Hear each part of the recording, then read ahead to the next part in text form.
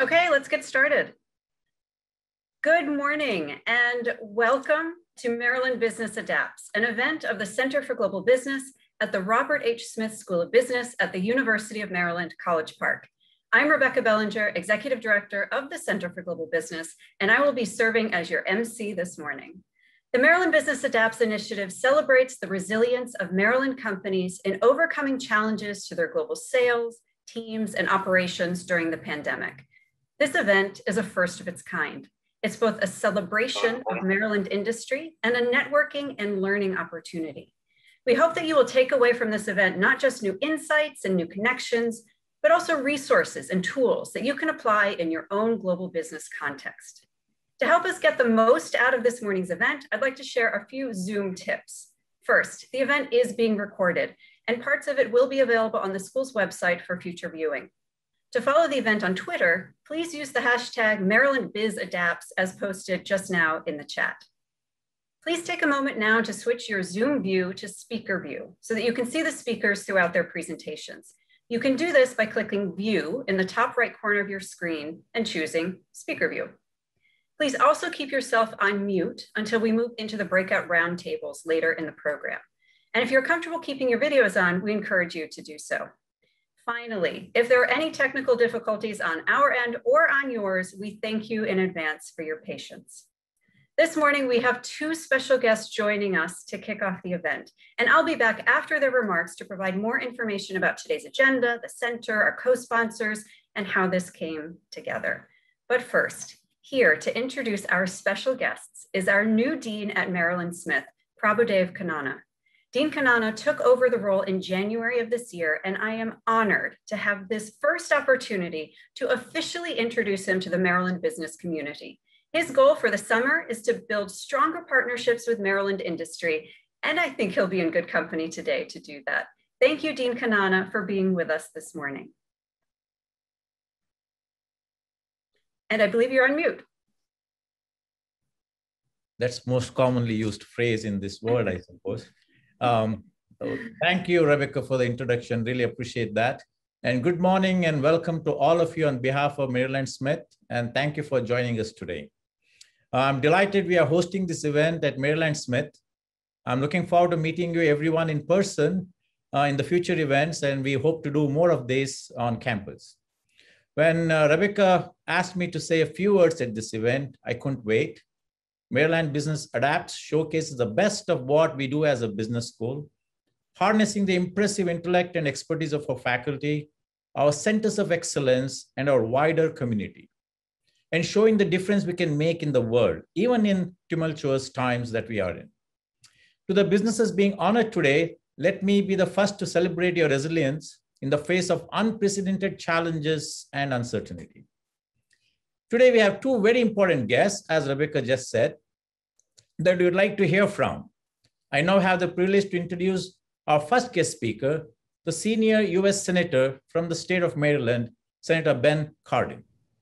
Senator Cardin has devoted his life to public service, serving as Speaker of the Maryland House of Delegates, a congressman representing Maryland's 3rd Congressional District, and now a US Senator for the state of Maryland. He's a very strong advocate for the small business community. As chair of the Senate Small Business and Entrepreneurship Committee, he was integral in getting critical funding passed to help small businesses weather the pandemic. Senator, we thank you for your hard work to aid small businesses, universities, and students during this challenging time. Really thank you from our heart. Well, Senator Cardin also has strong ties to the University of Maryland. He graduated first in his class from the University of Maryland School of Law, and his granddaughter is currently an undergraduate student at the College Park campus and hope to see her soon. We are grateful to you, Senator Cardin, for making time to be with us today. Senator, the floor is yours. Thank you for attending this morning. Well, Dean, first of all, thank you for that very kind introduction. It's wonderful to be with you. Congratulations for what you are doing on campus. And thank you for recognizing small businesses that have shown tremendous resiliency during this pandemic. It just shows one of the things that we know about small businesses. They have ingenuity, they have innovation, they figure out ways to get things done, including dealing with unexpected hurdles such as a global pandemic. So congratulations to all the awardees, and it really is a pleasure to be with you. As the Dean pointed out, I do have the honor of being the chair of the Small Business and Entrepreneurship Committee in the United States Senate. And when I came to the Senate in 2007, I asked to serve on the Small Business Committee. It was not one of the major requests that new senators asked for a committee assignment, but I wanted it because I understood how important small businesses were to the state of Maryland, how important small businesses were to our national economy. It not only is the job creator in our community, it's also where innovation takes place. And that has been demonstrated over and over again during COVID-19. So congratulations to all of you. Let me, if I might, point out an obvious factor. We honor 5 businesses today that showed resiliency, but small businesses do not have the same deep pockets that large companies have. So that when you go through an economic downturn, whether it's because of whatever economic reason, whatever reason, could be a pandemic, small businesses are not as likely to be able to survive that type of an economic downturn. So we recognized last March we had to do something special in order to help small businesses. And Democrats and Republicans joined together in the CARES Act last March with an unprecedented effort to keep small businesses alive during this pandemic. And we passed the Paycheck Protection Program. We made small businesses eligible for the EIDL Economic Injury Disaster Loan Program. We created an EIDL Advance Program for the most vulnerable small businesses. We put in a loan forgiveness program. We did all that in an effort to keep small businesses afloat. And we adjusted it over the year, including putting more money into the program, changing the qualifications, adding more benefits under the program, and including some special issues, and I'll talk about that was included in the American Rescue Plan under President Biden. So in all total, as a result of congressional action, the Small Business Administration was able to give out over $1 trillion in assistance from the pandemic, as a result of the pandemic, to small businesses. This was unprecedented. It significantly increased the ability of the Small Business Administration to respond to this national crisis. So let me just give you the update of where we are. In the Paycheck Protection Program, which was the most popular of the programs, it was able to first give up to 2.5 months of income based upon pre-COVID payroll. 11 million small businesses have participated in the 7A forgivable PPP loans, 11 million, to the tune of $791 billion. In Maryland, over 87,000 small businesses in our state have benefited to the tune of over $10 billion in assistance. We added more money to it. We targeted the program. The initial lesson that we learned was that, and we were concerned about this from the beginning, that the 7A program, which is where the PPP program originates, requires that you have a private financial institution willing to guarantee a loan, willing to make a loan that the government will guarantee. For small businesses in underserved communities, minority small businesses that do not have a preferred relationship with a banking institution, we found out it was very difficult for them to be able to get a loan. So we needed to target the money. And as we continue to put more money in the PPP program, we walled off funds to be given through mission lenders, the community development financial institutions. We strengthened the CDFI's capacity to be available in underserved communities. We required that a certain amount of the funds be used for certain types of small businesses. We did what we could to target those funds into the underserved community. And as we've looked at the evolution of the PPP program, more and more the help is now going to those that are in underserved communities. So we were successful to a large degree in getting the funds to where it needs to be under the Paycheck Protection Program. And as you know, the second round of PPP was targeted to those businesses that could demonstrate a significant revenue loss as a result of the COVID-19 pandemic. Current status, the program is closed. It was scheduled to close at the end of May. It closed a few weeks earlier because we ran out of funds. We do have one group of eligible individuals that we are concerned about. President Biden changed the definition for the self-employed, those who use the C schedule income and don't necessarily have payroll that they pay. They changed the definition on how they could calculate their forgivable loan. We in Congress want to make that retroactive. And if we do, then we would add more money to the program to deal with it. There's no assurance that that will happen. In the EIDL program, we have seen significant use in Maryland, and we've had nationwide, we've had 3.8 million businesses that have taken out $270 billion of long-term, low-interest loans under the EIDL loan program. In Maryland, there's 70,000 businesses that have taken advantage of it to the tune of $3.7 billion. We created an EIDL advance program up to $10,000 initially. Now it's up to $15,000, depending again on targeting it to the small businesses who need the funds the most. That program is open. There's substantial capacity to give more EIDL advances, and the EIDL loan program is also open and has capacity. So just wanted to point that out, that program is still very much available. The loan forgiveness program for 7A and 504 loans that were taken out during this period of time or before the COVID-19, those program that is coming to an end. It's just about, in fact, it ends this month. And we don't know whether that'll be continued. I would expect that it will not be continued. So that program is coming to a close. So let me just go over where we are today and then talk a little bit about the issue that you're directly interested in, and that's export activity. The American Rescue Plan did provide funds for 2 more categories of small businesses. And these windows are now open, but in one case, we've already oversubscribed. And both of these categories are businesses that were ordered to change their operations as a result of COVID-19. The first, of course, are restaurants. We have seen a loss of 2.5 million jobs in the restaurant industry as a result of COVID-19. There are a lot of very small businesses that are restaurants. We know that 110,000 closed their doors as a result of COVID-19. We have made special provisions in the past for restaurants, but we now have a separate program that will deal with their revenue losses.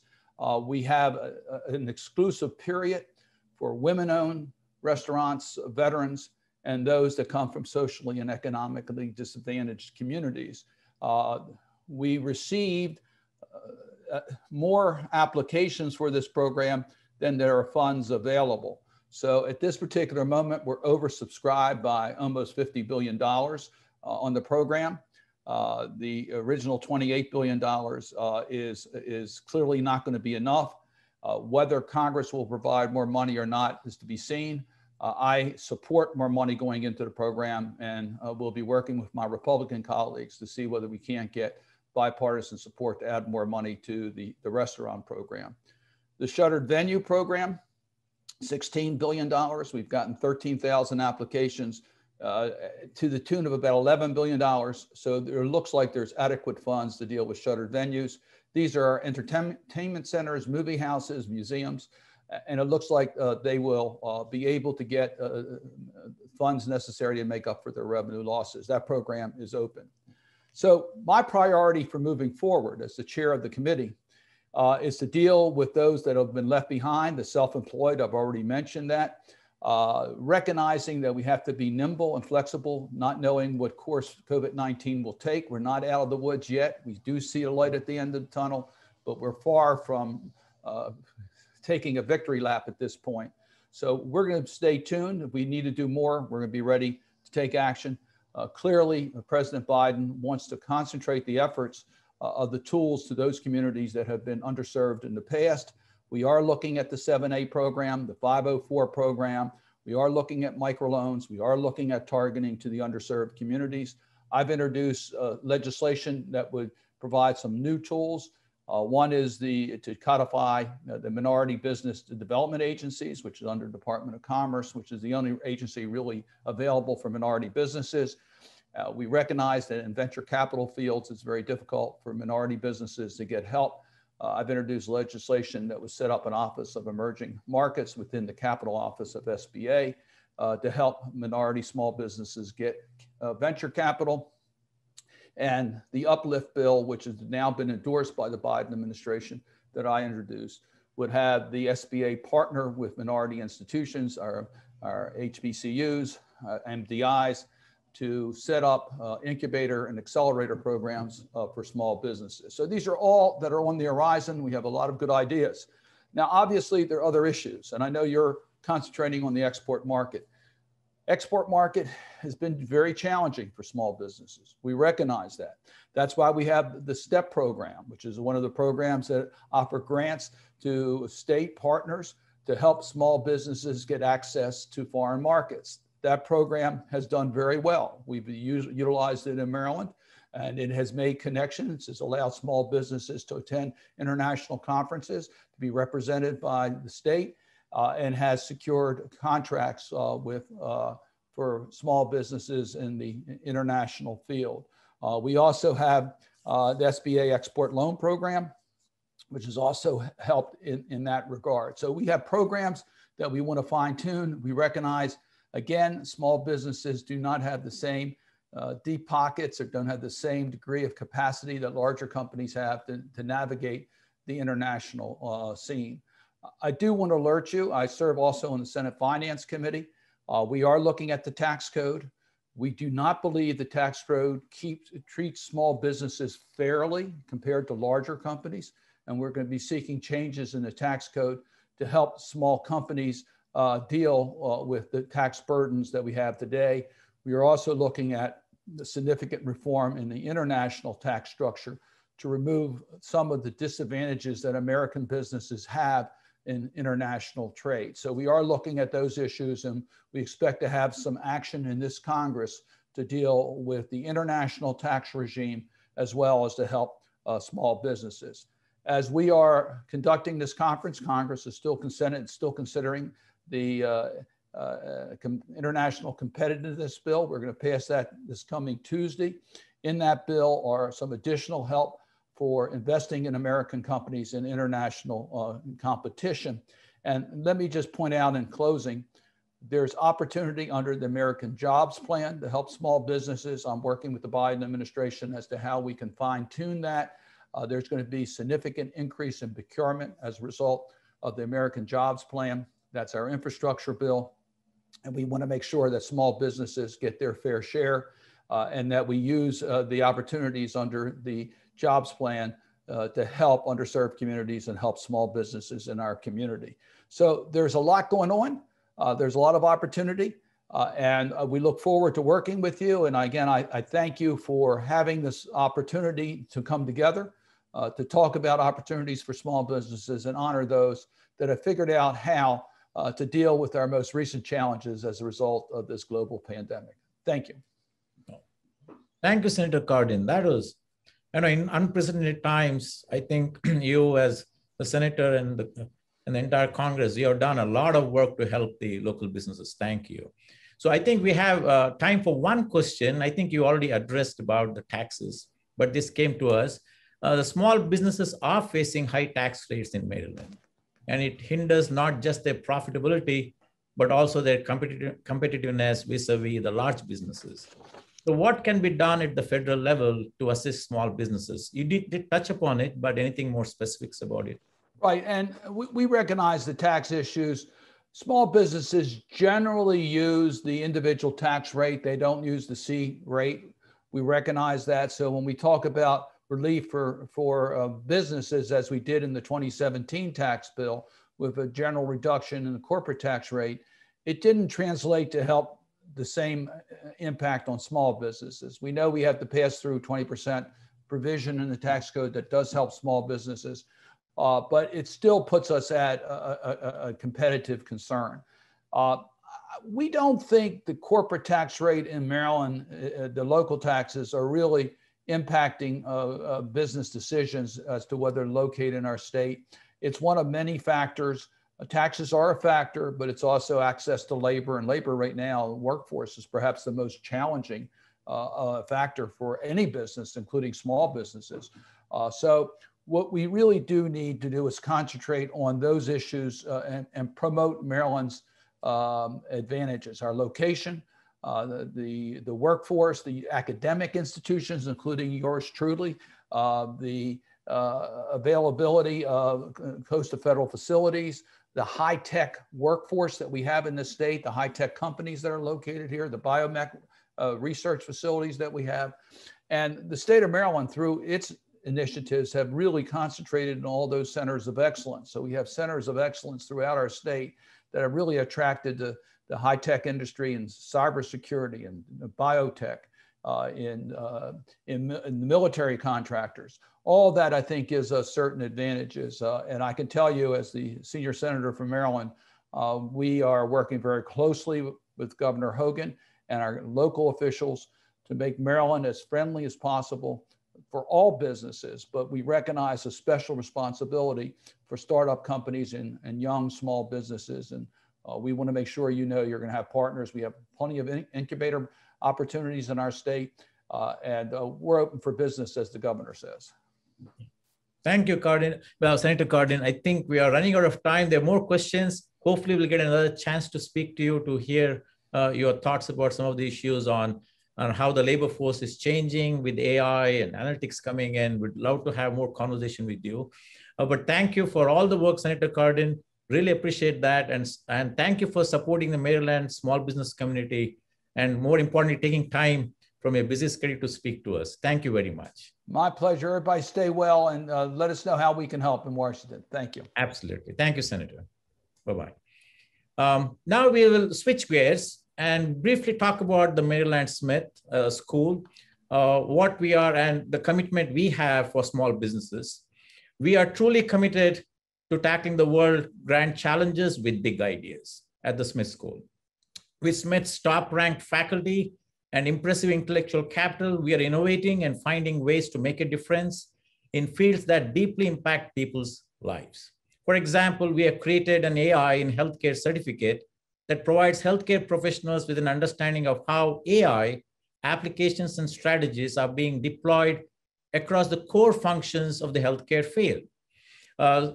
Senator Cardin referred to PPP, and we have faculty here. Mike Faulkner is on the audience, who was part of that big initiative last year.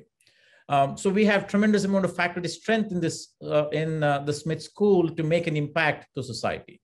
In the classrooms, we offer a suite of business masters programs that prepare students for the future of work in fields such as business analytics, fintech, climate finance, marketing analytics, finance, quantitative finance, information systems, accounting, supply chain management, many areas we are working at the Maryland Smith. Meanwhile, our MBA program remains among the best in the world and continues to attract the best and the brightest, ranking number 26 recently by Bloomberg Business Week. Our undergraduate program is extremely competitive and is very strong and continues to be listed among the best in the world. This year, it is ranked number 19 by US News and World Report. We are launching new honors programs, specialized programs at the intersection of CS and finance in the area of fintech. We are very confident we'll move up in the ranking worldwide. Through outstanding innovative programs and with help of our executive education team, which is committed to our goals of lifelong learning, we are empowering the Smith community to meet the grand challenges we face. I personally look forward to meeting you all in these programs as guests, recruiting our talented students, or working with them to solve our business challenges in any number of our student consulting programs. Now we have our second guest speaker, and it's my pleasure to introduce our next speaker, Kelly Schulz, the Secretary of Commerce for the state of Maryland. Appointed in 2018, she brings years of experience working in the government, in the private sector, and as a small business owner to this post. She previously served as a secretary of Maryland Department of Labor and also member of the Maryland House of Delegates. At Maryland Commerce, Secretary Schulz has led more than 200 members in attracting and retaining companies, supporting small businesses and entrepreneurs, expanding the state's international reach, and driving tourism, film, and the arts. During COVID-19, she led the department in creating new assistance programs for businesses to help them stay afloat and participated in hundreds of virtual events and interviews to spread the word about the department's available assistance. Prior to embarking on a career of public service, Secretary Schulz sold real estate, worked as a program manager for a defense contractor, and was a part owner of a cybersecurity firm. Secretary Schulz is also a past board member of the Frederick County Habitat for Humanity. And we are truly thankful, Secretary Schulz, for making time to be with us today and share your remarks. The floor is yours. Oh, thank you so much, Dr. Konana. This is such a pleasure for us to be back to really just kind of address the Maryland Business Adapts 2021. Can't wait for all of us to meet in person again, and it was lovely to have a nice conversation with you earlier this morning. Quite an honor to be able to welcome you along with Senator Cardin, and looking forward to a lively discussion, I would say today, in ways in which we can work together. But we are here to celebrate some innovative businesses, and it always thrills me to have a chance to talk about the great things that our businesses are doing, because innovation is such a point of pride for us here in Maryland. We in state government, along with our partners in higher education, are always working to ensure that our state is a place that supports incredible, bold, new ideas, and that Maryland is a place where these ideas can take root and grow and flourish. So any occasion to highlight these ideas is a real treat and a reminder of why we do what we do at the Department of Commerce. We are here to support Maryland businesses and help them grow at Commerce. And a big part of that is providing them with the resources that will help bring their ideas to life, whether it's providing some type of funding or connecting them with the industry experts that we have on our team, or fostering a community of businesses that our innovators can build the relationships that will nurture them into the future in so many different ways. Commerce is here to help.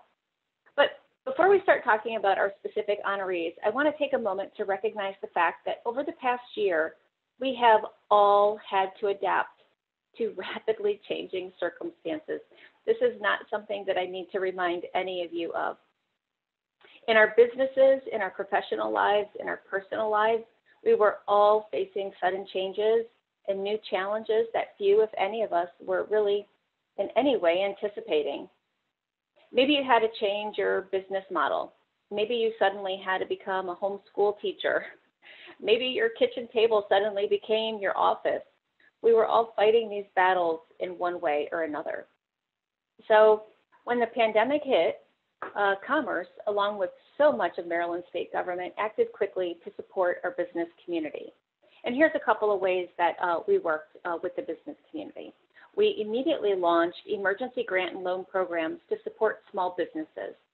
This was followed by, eventually, more targeted grant programs aimed just at hotels and restaurants.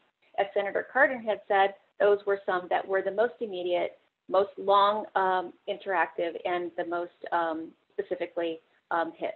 We also launched a grant program specifically to support Maryland manufacturers, and this was super important for many reasons. We wanted to make sure that they could quickly start or ramp up production of PPE and other equipment that was suddenly in such high demand.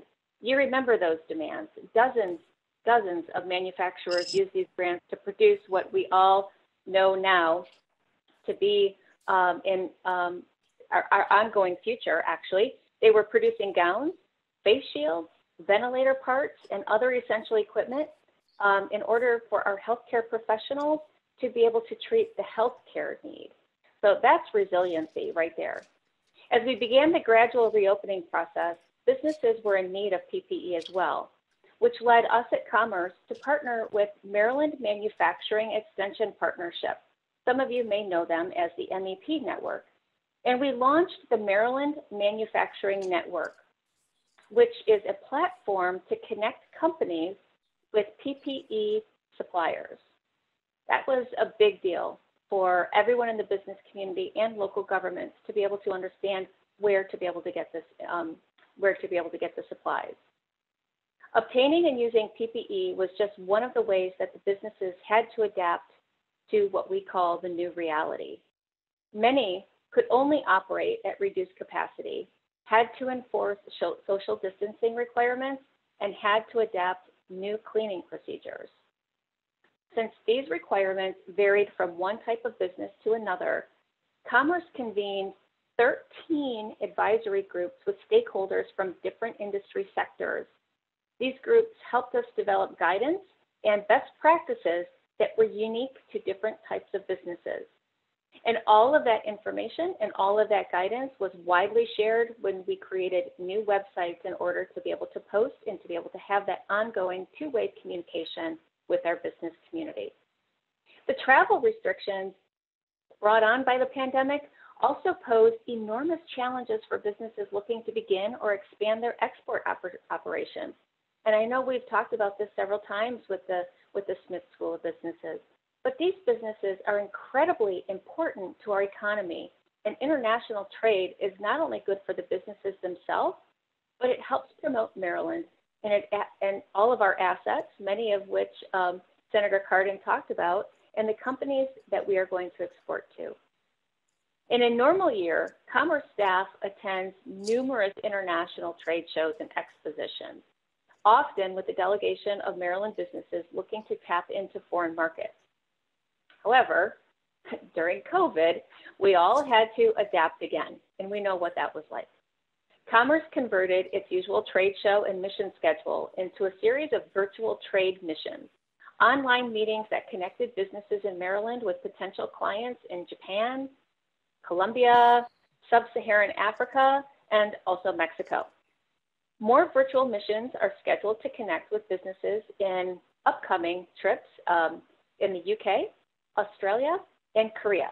I should say virtual trips.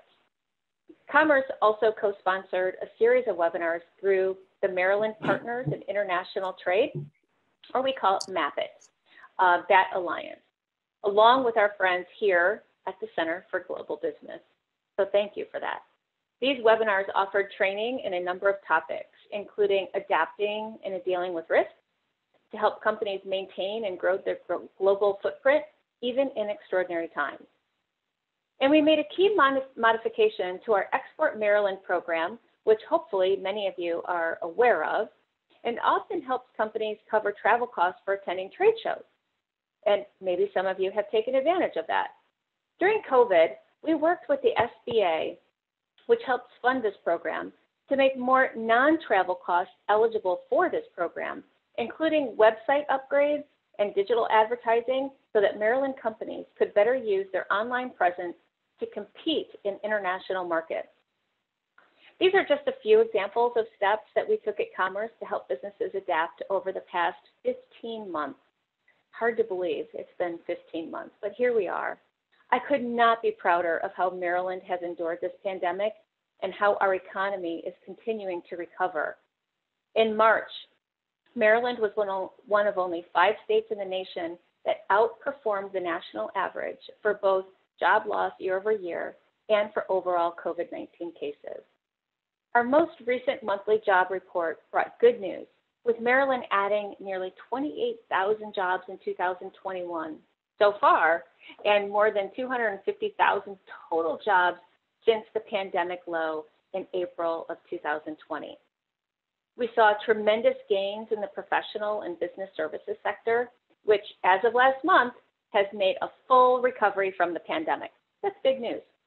And we saw some encouraging gains in the leisure and hospitality sector that we all care so much about, which we believe is only the beginning of a massive recovery as more people start traveling again.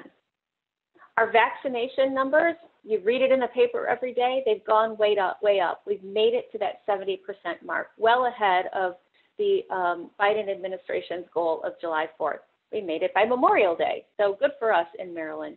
The COVID case numbers, as you have seen, have gone way down, even since before March of 2020. We still need to be smart and careful, of course, and we need to stay safe, of course.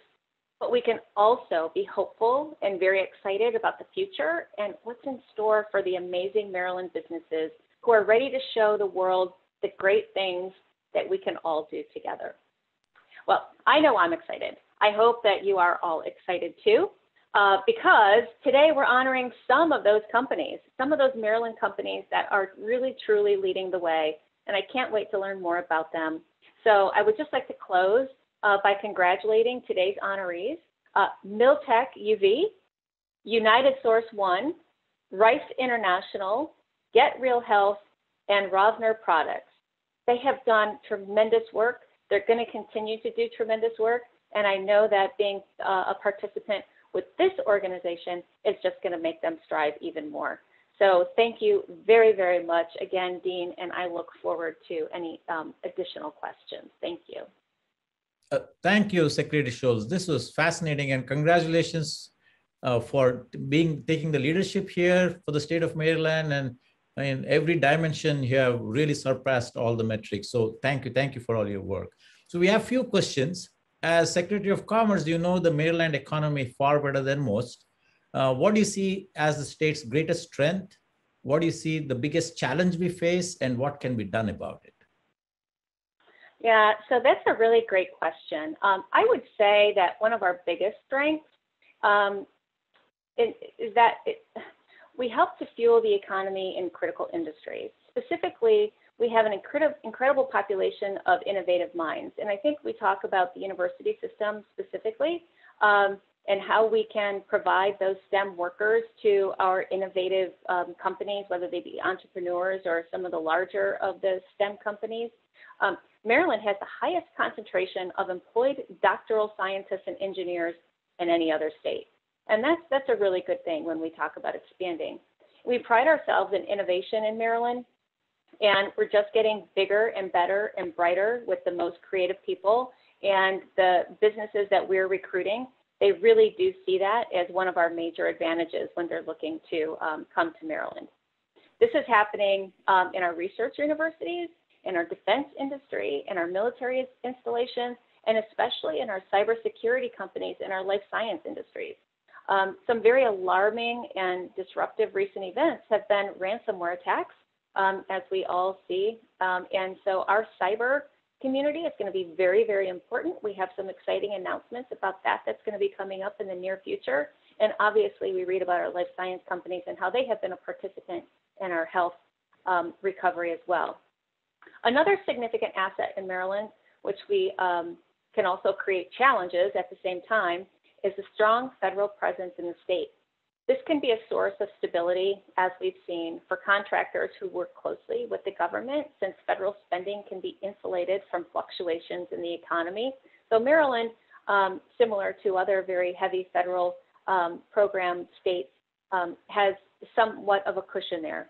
But we also know at times when federal spending is being cut or restricted, then it can certainly squeeze some of our businesses who do rely heavily production of federal contracts.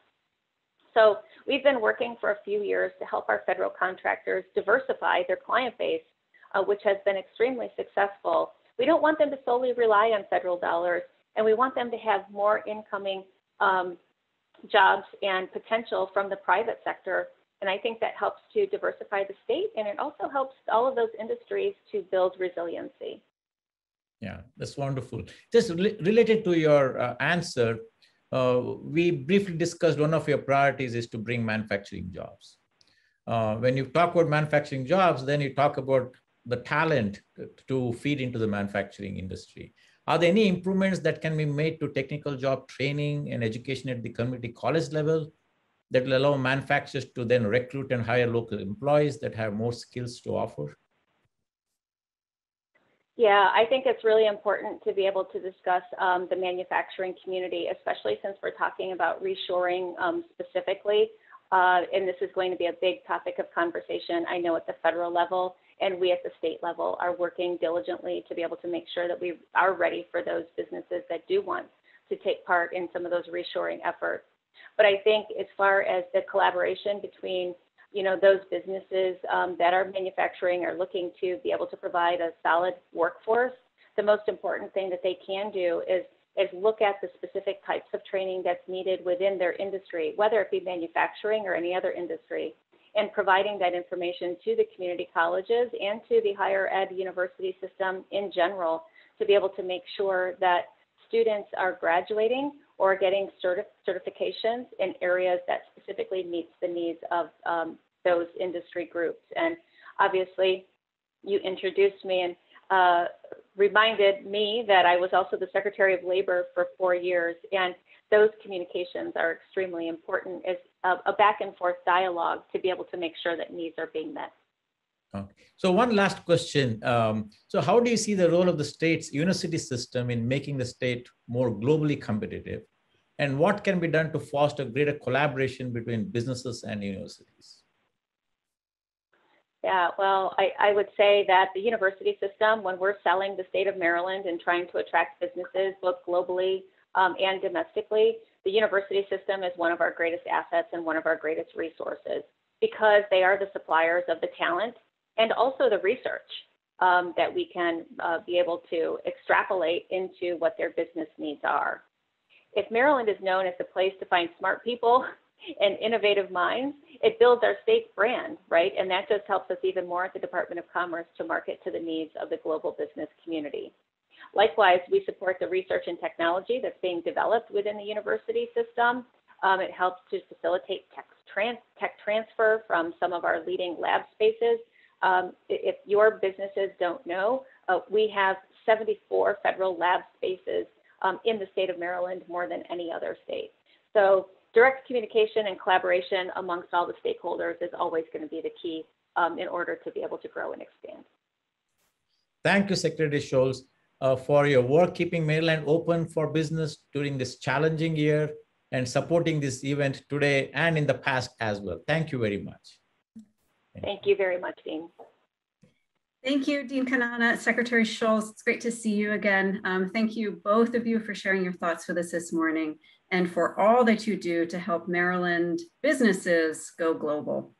And now for more Maryland Business Adapts. As you know, today's event is about celebrating the resilience of Maryland industry in overcoming the challenges of the global pandemic.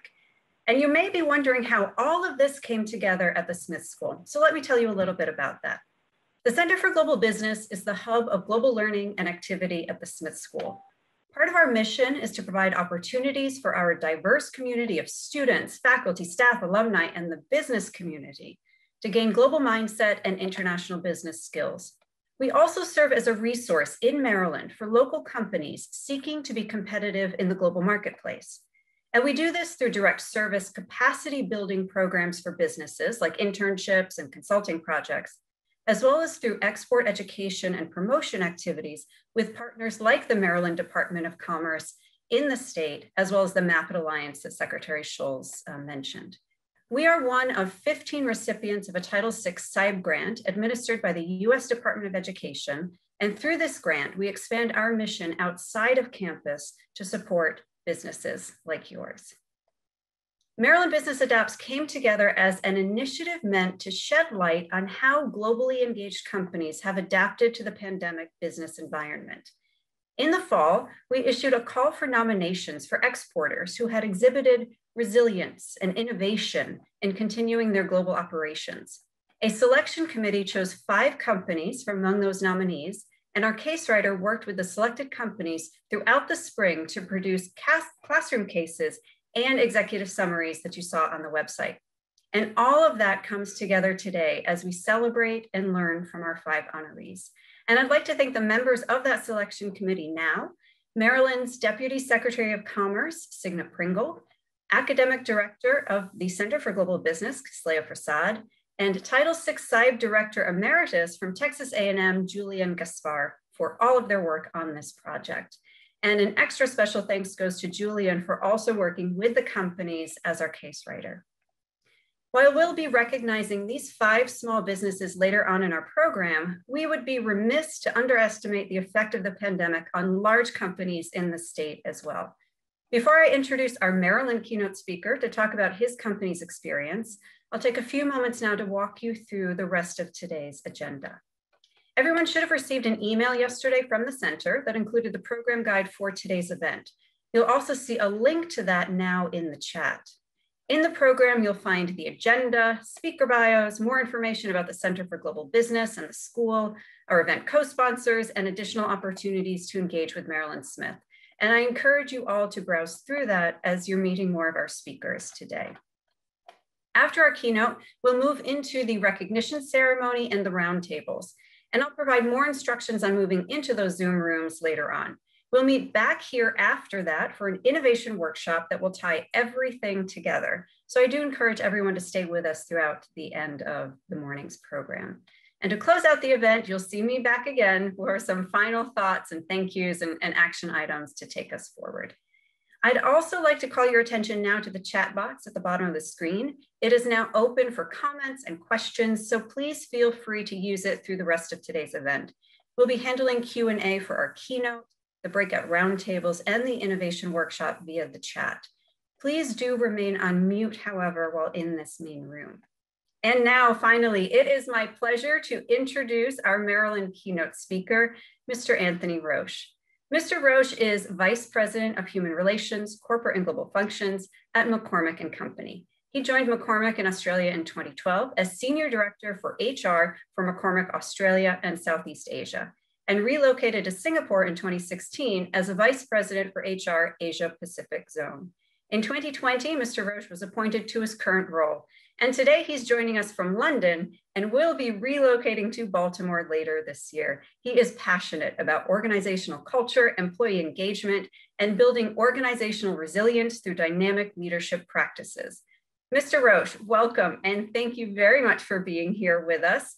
If you would like to share your screen with your slides, you should be able to do so now.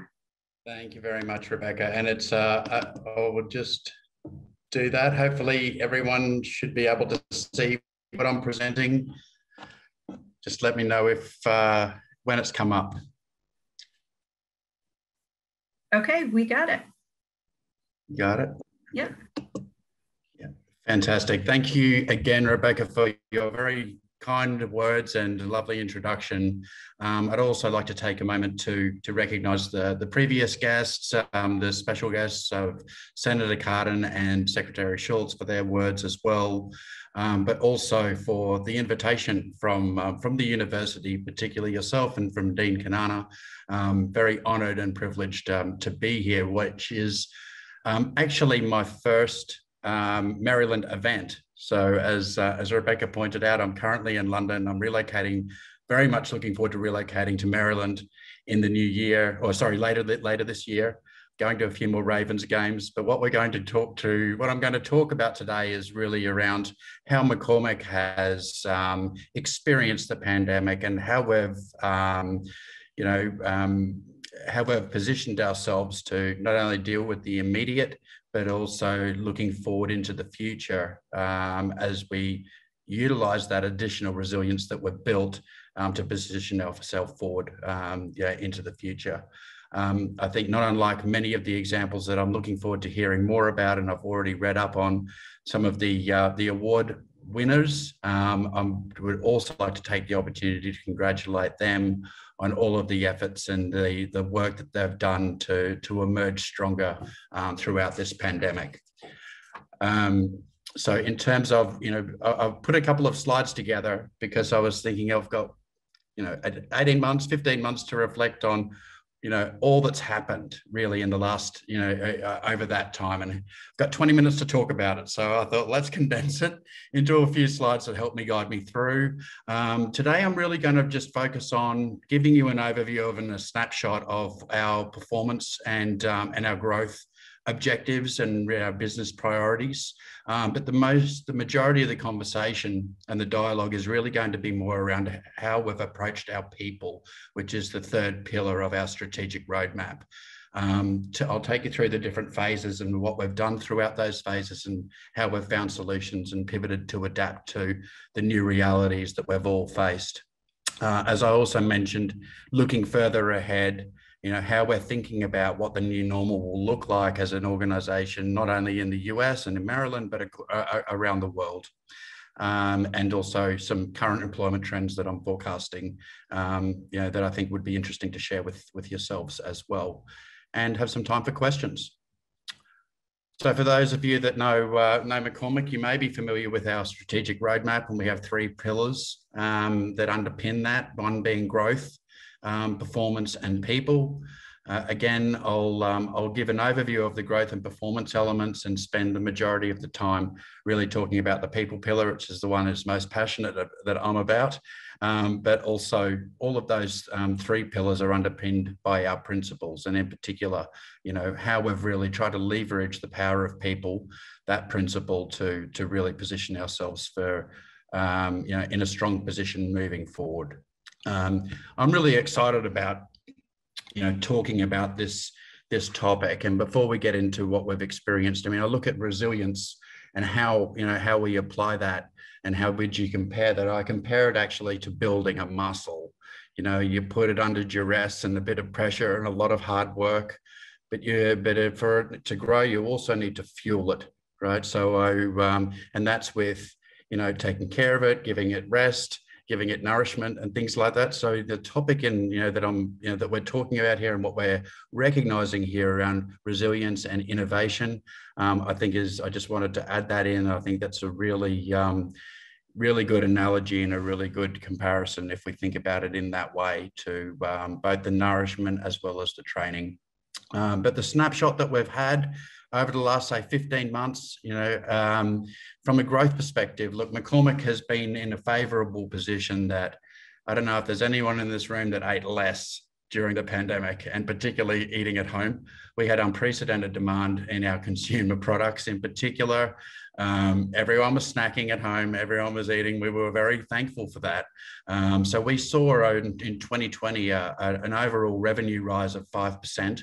That revenue rise was offset by a decline in our flavor solutions business, which actually has a big element, as you would know too, of quick service restaurants and food service that obviously saw a decline. But overall, the growth in the consumer segment really lifted us up to achieve that overall 5% growth. Q1 this year, we talked a little earlier around the resurgence of in a lot of the economies. We're starting to see more of the dining out. So the flavor solutions business is bouncing back. We're seeing 20% plus revenue growth in Q1 in this Q1 and this quarter. So very excited about the continued growth within our industry, but also within our business. Obviously, with a lot of the activity and working from home and remote elements of the public, we've seen a big uptick, of course, as have many businesses in our digital and e-commerce businesses as well. If you combine all of that, when we didn't think we had enough on our plate, we also acquired 2 businesses throughout the year, one being Cholula Hot Sauce and the other one being Flavors of North America, FONA, which is within the flavors and extracts business.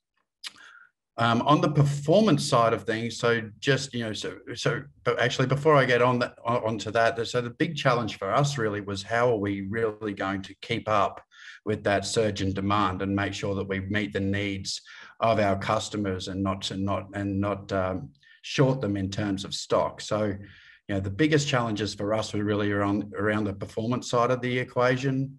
So we obviously had lockdown, not just in the US, but across the world, lockdown situations that really disrupted our supply chain, not only from a manufacturing perspective, but a raw materials and sourcing perspective. Changing and evolving government regulations that were restricting to international logistics, import controls, quarantines, delays, Not to mention over in EMEA, Brexit happening at the same time. So a lot of complications in the EMEA and UK supply chain around import restrictions and regulations.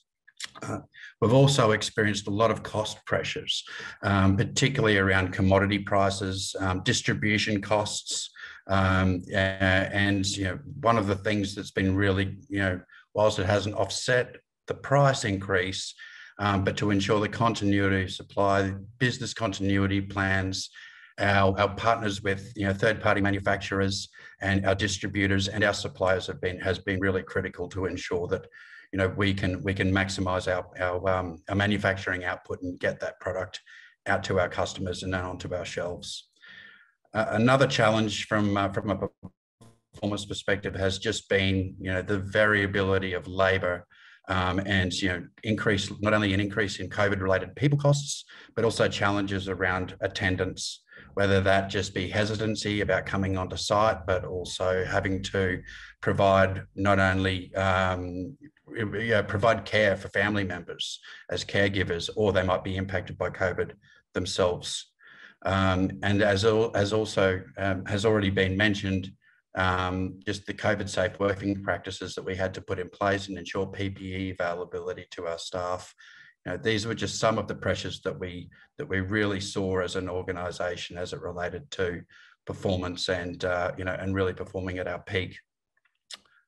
So I'll move then into really switching focus with that context in mind to just how we've been thinking about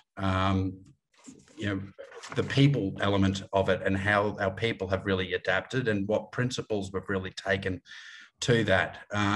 What we wanted to do is to make sure that whilst things might be evolving at different paces at different parts of the world, that we had some general principles that we would apply to everyone. And whether it be a timing or a timing issue and when it would be applied in a particular country, or it might be applied a little bit differently, those underlying principles were generally the same.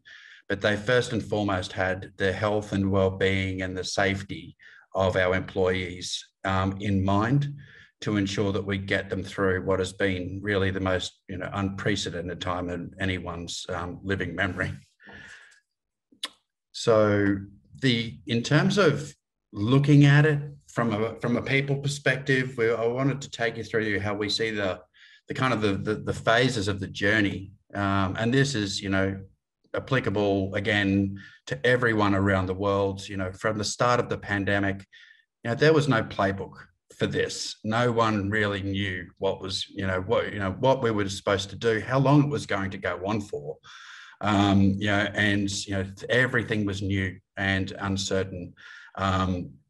What I would say is it was interesting actually coming from Asia, who had some more experience in dealing with pandemics, that had SARS outbreaks before that didn't go global in nature, but the way in which they responded and the speed in which they responded based on that past experience was very interesting.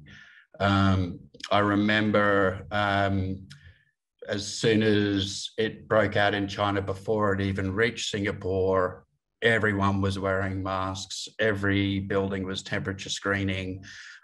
It's like they had done it just the week before and they knew exactly what to do. And then I remember having calls with some of my global counterparts saying, this is happening, this is going on. And because of that lack of experience in other parts of the world, in North America and EMEA, when we were actually saying, well, this is what we're doing and we're providing PPE and everyone's wearing masks and we're temperature screening, the initial reaction, and understandably so, was we can't ask employees to do that. We can't ask employees to put on a mask. We can't even ask employees whether we can take their temperature. So just the initial response and I guess the cultural elements that impacted the response, I think, was an interesting learning. And I think nothing teaches you like the past experience. And as I said, that because that Asia had been through it before, they were in a different position and managed it, I would say, quicker. Then we really moved into I would say, 3 or 4 months into a phase where we're starting to see some more trends. We're starting to get used to the vulnerability of infection rates going up and down, and seeing, and responding accordingly to that. Information's still emerging, but we're getting enough information that we're starting to be able to trial, certain things and certain approaches.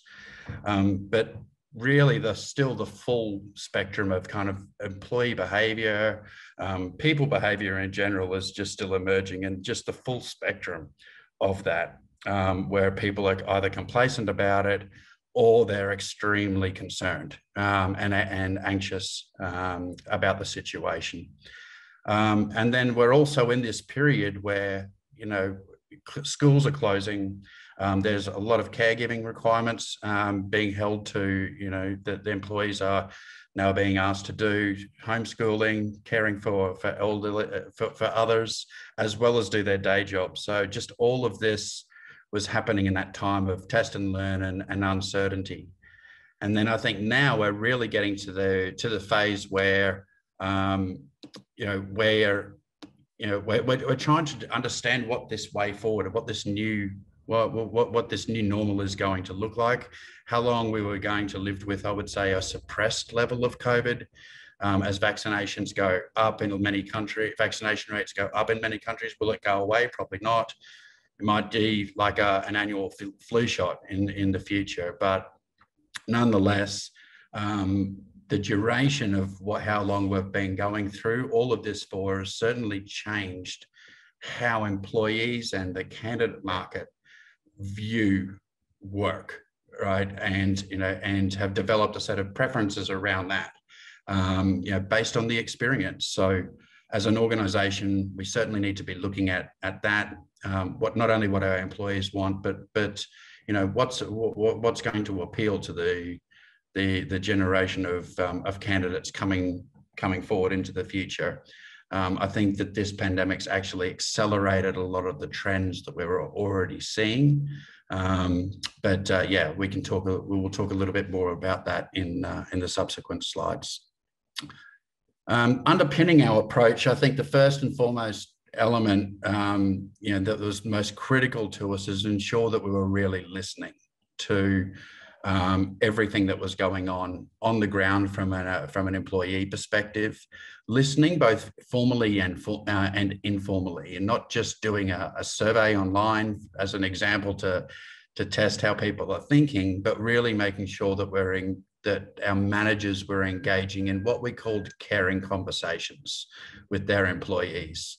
I think it's an interesting time whereby I don't think that we've ever had, I guess, license to have such personal conversations with the employees as what we've had over the last 12, 18 months, where we're talking to them, not about getting the job done on a 9-to-5 basis, but how is life at home? How are things at home? How are you coping? Talking about things like stress, mental health, childcare, even death and bereavement. Unfortunately, a lot of people have gone through that. So much more personal conversation, and making sure that managers were really in touch, with their employees about how they're feeling and their overall well-being, which obviously will impact, what they can bring to the table from a work perspective and a capacity perspective. So I thought that was very critical. And as I said, the managers themselves were going through it as well too. So we did put some resources together very quickly on how to sort of train and guide all of the managers in McCormick around the world on just how to have this simple conversation. It wasn't complex, but just some simple guiding points to help them through that, and really, gathering the feedback from the organization, from the managers, that really helped us shape our path forward. So it wasn't just the regular conversations. It was also some formal pulse checks that we did online, and just got the data. Some of it was things like just how are you feeling in general, and your different levels of anxiety, what tools and resources they are needing that would be able to be more helpful, from whether it be IT equipment, time, work scheduling, anything that will make their their workday more effective or more productive and overall, more efficient. But it was really, really open, and the subjects of what we were asking were very broad, and we were very overwhelmed by how much people wanted to contribute back. So it provided us a lot of insight and data into this sentiment on the ground for all of our employees. As I said, it was just really about continuous connection and engagement. It was really one of the key parts of managing what was really continuous and sustained stressful change. And I think the most important part was that employees felt that they were supported by their manager, and manager was supported by their manager too. It just had that knock-on effect throughout the organization. So not only listening internally, but also simultaneously, even forums like this where businesses get to come together, we had to exchange information and what people were doing, what the market was doing, what other organizations were doing. We also wanted to make sure that we were just getting that external best practice, and listening externally to the trends before we raced to put anything in place. So just a well-rounded sort of strategy around continuous listening internally and externally to really help us shape our strategy moving forward. And I wouldn't even say it was a strategy at the start. It was really test and learn, see how we go. But we had some solid data behind us in whatever we were putting into place. So a lot of the things that we did was really around that support and creating that support resource for our organisation. We actually branded that together at McCormick, and that was really around trying to send a signal to our employees that everyone was going through this together. So that was a bit of the purpose behind the branding there, if you like. A lot of the resources that we found, a lot of it was just accessible online, hints and tips for just, generally how to build resilience, but overall work-life balance, anything from, meditation or, scheduling your work or prioritizing work. We clustered that into, a variety of categories, but really a central repository for employees where we just kept on adding to, daily, weekly, whenever new information became available. Not only the online resources, but also we held a variety of other training sessions and podcasts. From a timing perspective, we were fortunate. We actually did put on, we have one global wellbeing lead, one employee actually that came on board about a year and a half ago, just prior to the COVID outbreak. So the timing was actually quite perfect. We don't have a huge team in this area. As I said, it's one person, but this person was very, very much focused on providing and pulling a lot of these resources together and getting it out there to the world. We didn't have time to translate it into every language, but wherever we could source locally, locally translated materials, we would put that up there as well. But the areas that we really focused on was just firstly cultivating connections. We were very conscious that we had a big 40%, I would say, of our workforce that automatically went one day from being in the office and collaborating in person to all of a sudden working remotely, and just what that meant from how to interact, how to keep those connections going when everything is just a Zoom or a Teams meeting. You're missing that, informal, I guess, in-person interaction. So there were some tips around that and making people trying to ensure that people stayed connected. Other things were around adapting work styles and agile scheduling.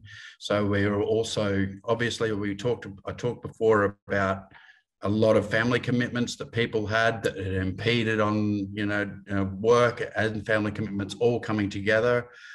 So it's around how can we get the work done in an adaptive, flexible style. and then other areas were on maximizing collaboration, some tools for that, and some tools before I mentioned, mindfulness and meditation, taking time out. I mean, that thing, this area of overall well-being rather than just health and safety has really come to the fore and has really been well received and well appreciated by our workforce. So they're the three elements of our Together at McCormick strategy. Put a lot of this online, but as I said, also held some really good webcasts, either ourselves or through some other partnerships that we came across. We're also mindful that whilst we had a big chunk of our workforce that went from the office environment to working at home, we also have the majority of our workforce who don't have that ability. So what we've also tried to ensure is that whilst we have two distinct employee populations in McCormick, one that has to be on site to physically make the product, and others that have proven over the last year that they can work remote, we don't want to create a distinction in really how we look after people and how we treat people. So, there was some things that we did specifically as well for the on-site manufacturing distribution population to make them feel valued, appreciated, and recognised as we went through. Some of those things were around the world. It wasn't a huge supplement. It was probably 5% for a defined period of time, but a pay supplement to all of our frontline workers. That was particularly at a point when there was a lot of anxiety just about going out into, particularly in areas and in countries or geographies where the infection rate was very high. So a lot of anxiety in those populations, and we want to try to offset that, not as a compensation piece, but more of a appreciation. So we did a wage supplement there. And again, we did that for every frontline worker around the world. We also wanted to make sure that there was executive presence at all of our sites. So whilst the managing director would be of Australia or Singapore or Thailand, China, Poland, wherever you were, if those roles were work from home roles, that they would be on site on a regular basis. It wouldn't just be the site manager and the team, that there was real executive presence there showing the appreciation physically, verbally, to the workers, to make sure that they understood the appreciation and the sacrifice that they were making at that time. So that is really an overview of that, I guess, the hands-on, physical and psychological support that we were providing to our employees, again, across the world, and most recently in some geographies, supporting directly the employee vaccination efforts as far as it's possible, depending on the location. We'll be able to provide more direct support in the US. Because the system is a little bit different. It's a bit more government run or government distributed in other geographies, but in the US, certainly that's what we've been able to do, I think, in partnership with CVS, actively providing the vaccinations to our employees. So in terms of moving ahead and looking into the next phase, we're already thinking around, okay, what is it going to look like? What is the new normal going to be? For us, and all of you in the room as well too. So I think there's a couple of considerations here. The first one is that recovery. We are very mindful that recovery is very dependent on global vaccination rates.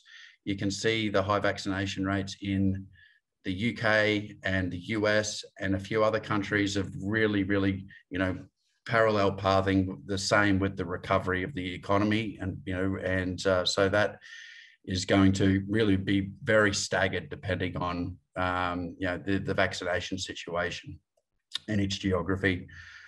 We'll continue to have, and as I said before, not only a continued focus on health and safety, but it's really going to be total well-being for all of our employees. So, not just whether they're physically safe at work, but it's a total well-being and making sure that we're looking after the whole person and making sure that they, body, mind, spirit, soul, are in the best shape that they possibly can be. And as I said before, including direct support of vaccinations, but a much more holistic view of overall employee health and wellness.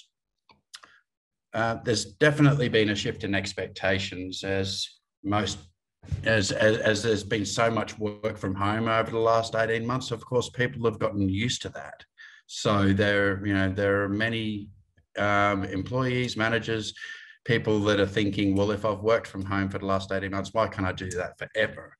But again, as an organization, the position that we're taking is we certainly don't want to have a population that doesn't have that choice and a population that, feels that they could work from anywhere, and does have that choice. So we're trying to really find that balance at that moment, at this moment, and trying to get that balance right so that, we really just don't have, too sharp a distinction between that. And I think ultimately McCormick is also, probably like many of you in the room as well, a company that does very well when we're in-person collaboration and the relationship building. You cannot beat that in-person connection. So, we're definitely moving towards a more flexible work environment, but we don't want to lose the value that can be gained from that in-person connection too. So just really balancing the remote work versus on-site and getting the balance right in that respect is going to be critically important to us. As I said, McCormick is a manufacturing company. We're a manufacturing company at heart. So those employees that are in that situation, we want to make sure that they see, visible site leadership, supporting them. There might be roles that are based at a site that could work remote, but we're encouraging those roles not to, for that very reason. And as I said before, that in-person element to our culture and collaboration and how we interact, that's very important to us as an organisation. So in terms of moving towards what that will look like, we actually have done a role assessment broadly of all positions that we do have in the company all around the world, and determine what ones actually must be on site versus what ones could be remote, whether it be partly remote or fully remote. And so that assessment was done, I think, a couple of months ago, and it's really then shaped what we're now calling My Flex. So particular elements of or particular roles within our workforce are open to it. So it is the non-site-based roles. We're saying that employees are eligible to work for up to 50% over the course of 1 month within a commutable distance from their hub location.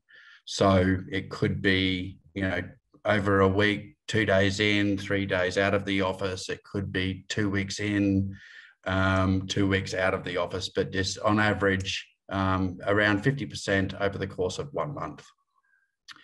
It's obviously also based on mutual trust and respect, which are two of our values.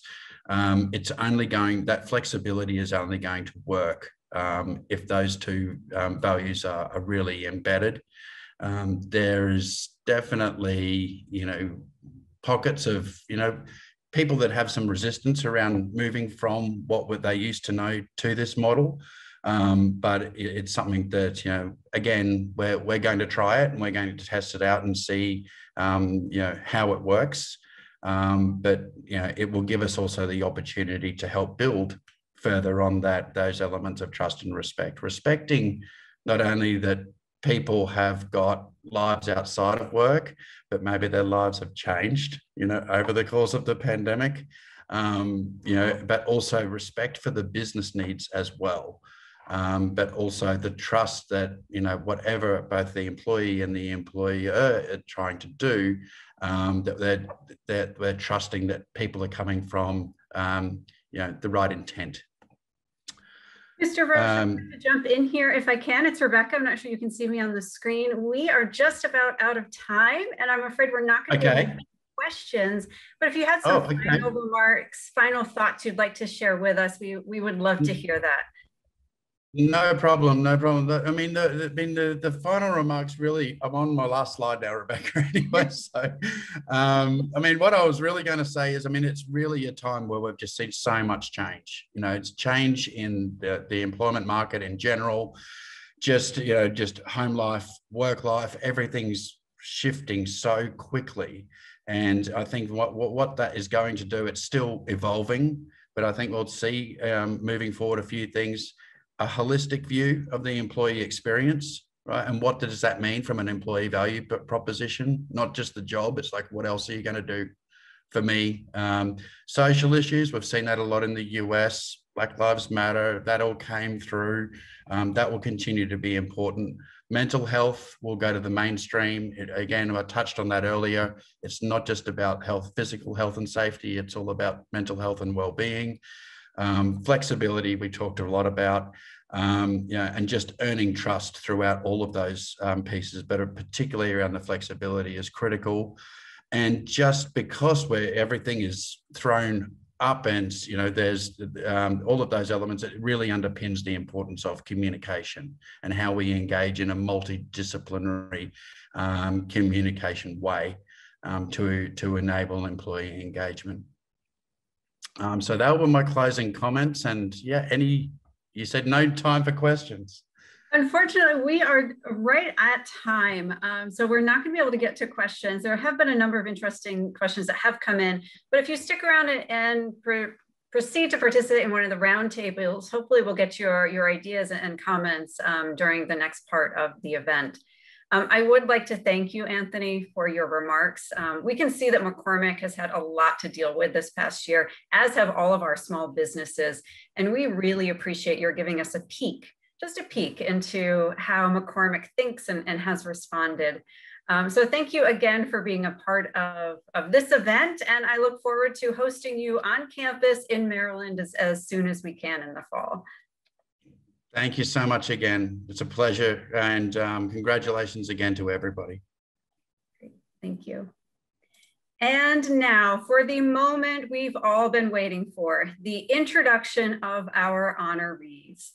This is the first year of what we hope will become an annual event of Maryland Business Adapts. The 5 companies selected by committee and being honored here today have not only exhibited resilience, innovation, and staying power, but they've demonstrated leadership in being willing to share their stories and strategies with all of us. So it goes without saying that each of these companies is to be commended. And while we can't hear everyone's applause, I know everyone at home is applauding. And I encourage all of our attendees to use the chat to express their congratulations. So without further ado, our first honoree is Miltech UV. Miltech UV, located in Stevensville, Maryland, is a manufacturer of UV curing equipment and related spare parts. Its revolutionary technologies have reduced the cost of manufacturing lithium-ion batteries by utilizing UV curing processes. Miltech is being recognized today for maintaining cost efficiencies and restructuring its operations, and for deterring competition from abroad through the diversification of product lines focused on both high value-added technology and clean and sustainable energy products. Accepting the first of our 5 Maryland Business Adapts Awards is Bob Blandford, President of Miltech UV. Bob?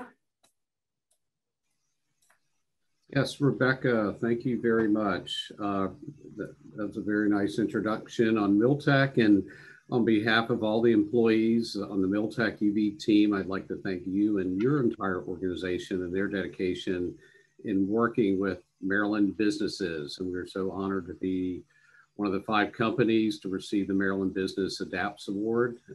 We're also very glad to have survived one of the most difficult years that we have ever encountered in our 31-year history. As we move forward, we want to put this behind us and take advantage of some opportunities that have been presented to us. I think we're a stronger organization, as most all of these 5 recipients are. We become certainly more wiser. So thank you very much. Congratulations again. Our next honoree is United Source One. United Source One, located in Belcamp, Maryland, is a diversified international food distributor recognized for its export of premium American meats and other related products intended for the food service industry. US One is being recognized for its international corporate restructuring, focused specifically on financing and distribution, for identifying new opportunities to provide cold storage facilities to importing companies serving the US market, and for harnessing the power of government programs like the Payment Protection Program to keep its staff intact. And accepting the award this morning is Michael Imgarten, President and CEO of United Source One. Michael. Thank you, Rebecca, and fabulous job. My gosh, it's an inspiration to be a part of this, and certainly an honor to be recognized as a survivor. And that's the way we kind of feel about it. You know, we, before the pandemic, as a young entrepreneurial company, especially one that specializes in international business, which is an extra layer of complexity. You know, we have been through several near-death experiences. I think we got up to number 8, and we said, well, let's not use number 9. Well, we've used number 9 now. So we think we're at the point now where we're done with that, and we're ready to move on. It's nice. I'll tell you that the recognition and the acknowledgement of what it takes to get through this is a motivation for all of us here at United Source One. We're all extremely grateful because in the trenches the past year, it's been rough. It's been survival at its purest form. So thank you, Rebecca, and congratulations to all the other honorees. We are most appreciative. Great, thank you, Michael. And again, congratulations. Our third honoree is Rife International. Rife International is a globally focused and award-winning energy efficiency, renewable energy, and sustainable construction firm headquartered in Rockville, Maryland, with international offices in Ghana and South Africa. Rife International is being recognized for reimagining the future of renewable energy and positioning the company for long-term global growth through innovative value-added services that have led to cost-saving operations, a leaner balance sheet, and increased profitability. All of that sounds wonderful. Accepting the award this morning is Kobena Ose-Sarpong, President and CEO of Rife International. Kobena. Thank you so much, Rebecca. I truly appreciate it. I'm accepting this on behalf of my team. It was a team effort, and it's always a team effort. I also thank you for the various opportunities you've given us to work with the University of Maryland. Thank the Secretary and Senator Cardin for being here as well to encourage us. I think it's been truly an honor to bring us on this stage. Rife has been constantly evolving through this pandemic and finding better ways to do things. And with partnerships like University of Maryland, I mean, things are going in the right direction. And we're happy to share also with other business owners. You know, so thank you for this opportunity. Looking forward to engaging further. Thank you again. Congratulations. Our next honoree is Get Real Help. Get Real Help, located in Rockville, Maryland, is a domestic and international leader in the delivery of digital health solutions for large and small hospital systems, state health information exchanges, nonprofit organizations, national health ministries, and provincial governments. Get Real Health is being recognized today for its ability to adapt quickly by enhancing its existing products to empower patients during the pandemic, thereby allowing individuals worldwide to utilize telehealth and remote patient monitoring to connect directly to their doctors from the safety of their homes. And accepting the award is Robin Weiner, President and founding partner of Get Real Help. Robin. Thank you very much, Rebecca, and good morning, everybody. We are so grateful to University of Maryland's Robert H. School of Business and the co-sponsor for recognizing during this crazy time during the pandemic and recognizing the innovation needed to happen to overcome this situation. Get Real Health is proud to be chosen as an honoree and congratulates 4 other companies that have been chosen along with us. Super interesting companies and really fantastic learning more about them. But I really need to focus on this award really is a testament to our employees and who went above and beyond and thrived under these crazy time. They worked day and night to be able to get us up into telehealth. We look forward to sharing our best practices today and learning from stories from the other Maryland businesses. And in the future, we would look forward to working closely with the business on the Robert H. Smith School of Business in their future endeavors as well. The future is looking bright. Thank you, Robin. I have to agree with that. Absolutely. And our final honoree this morning is Rovner Products. Rovner Products, based in Timonium, Maryland, is a designer, inventor, and manufacturer of woodwind instrument accessories and is known throughout the world for its line of classic and next-generation ligatures.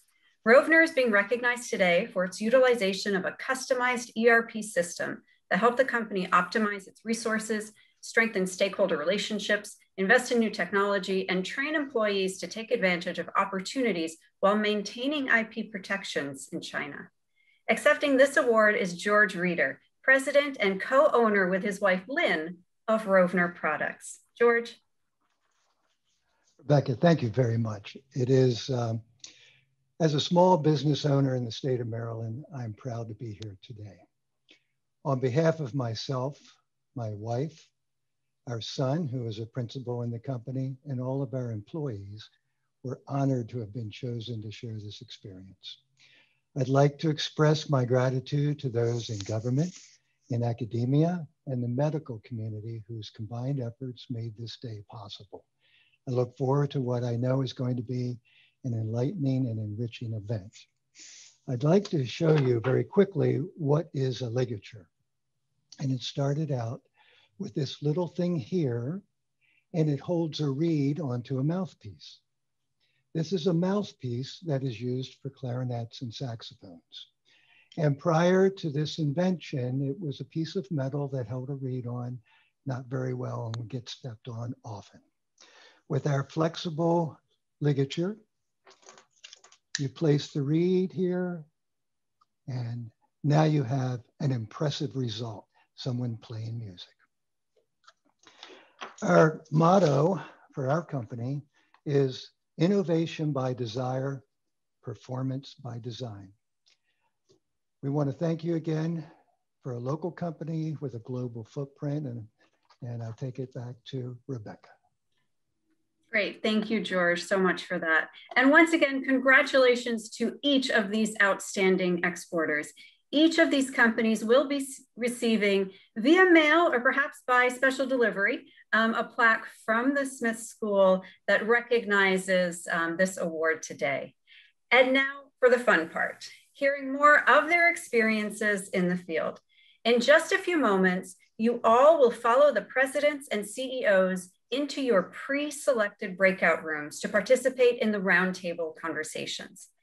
Each session will be moderated by a Maryland Smith faculty member and feature both a Q&A with the honoree and opportunities for you to ask questions and share your own experiences. In fact, I encourage you all to participate as much as possible. You will receive additional instructions once you're in the breakout sessions regarding the chat function, microphones, videos, and so on. And if you can't remember which session you chose when you registered, don't worry, because the fantastic team at Maryland Smith recorded your selection at registration and has already set you up for that room. It looks like we've gotten everybody back, or just about everybody. So I'd like to say congratulations again to Rovner, Miltech UV, Get Real Health, US1, and Rife International. And thank you to Suresh Acharya, Pam Armstrong, Mary Beth First, Martin Dresner, and Kenyon Crowley, our faculty facilitators, and Greg Rafal, Julie Neal, Adam Schwal, Kayla Rios, and Mary Bittel Tier-Koenig, our room moderators, for leading the breakout sessions featuring today's honorees. I hope that you all enjoyed meeting these companies and the talented faculty and staff that shared the breakout experience with you. And I also hope that you found the conversations robust and inspiring, and that you're all ready to tie everything together with the final session of this morning's event. And it's with great pleasure that I now introduce Oliver Schlocke to lead us through this 30-minute innovation-rich session. Dr. Schlocke is a clinical professor here at Maryland Smith, a business consultant, entrepreneur, and researcher. His publications and research on scenario-based strategic planning and innovation strategy have been featured in leading academic and practitioner journals worldwide. Dr. Schlocke has been an international management consultant and strategic advisors for companies and government agencies in Europe and North America, and has received numerous accolades as a leading executive education facilitator here at the Smith School. And as a reminder, we'll be using the chat for comments and questions at the end. So Oliver, thanks so much for being here this morning. You should be all set to share your screen. All right, and since this is an international event, as you can hear from my accent, I also checked that box.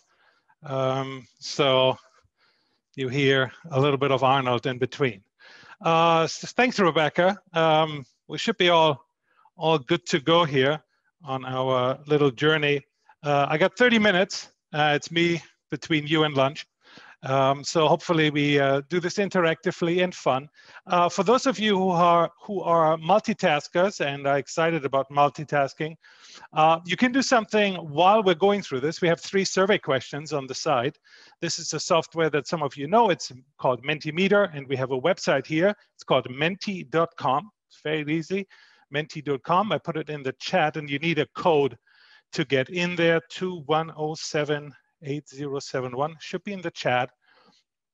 And you can let it rip in the survey. We're gonna, if you have a few seconds at the end, I'll look quickly into that.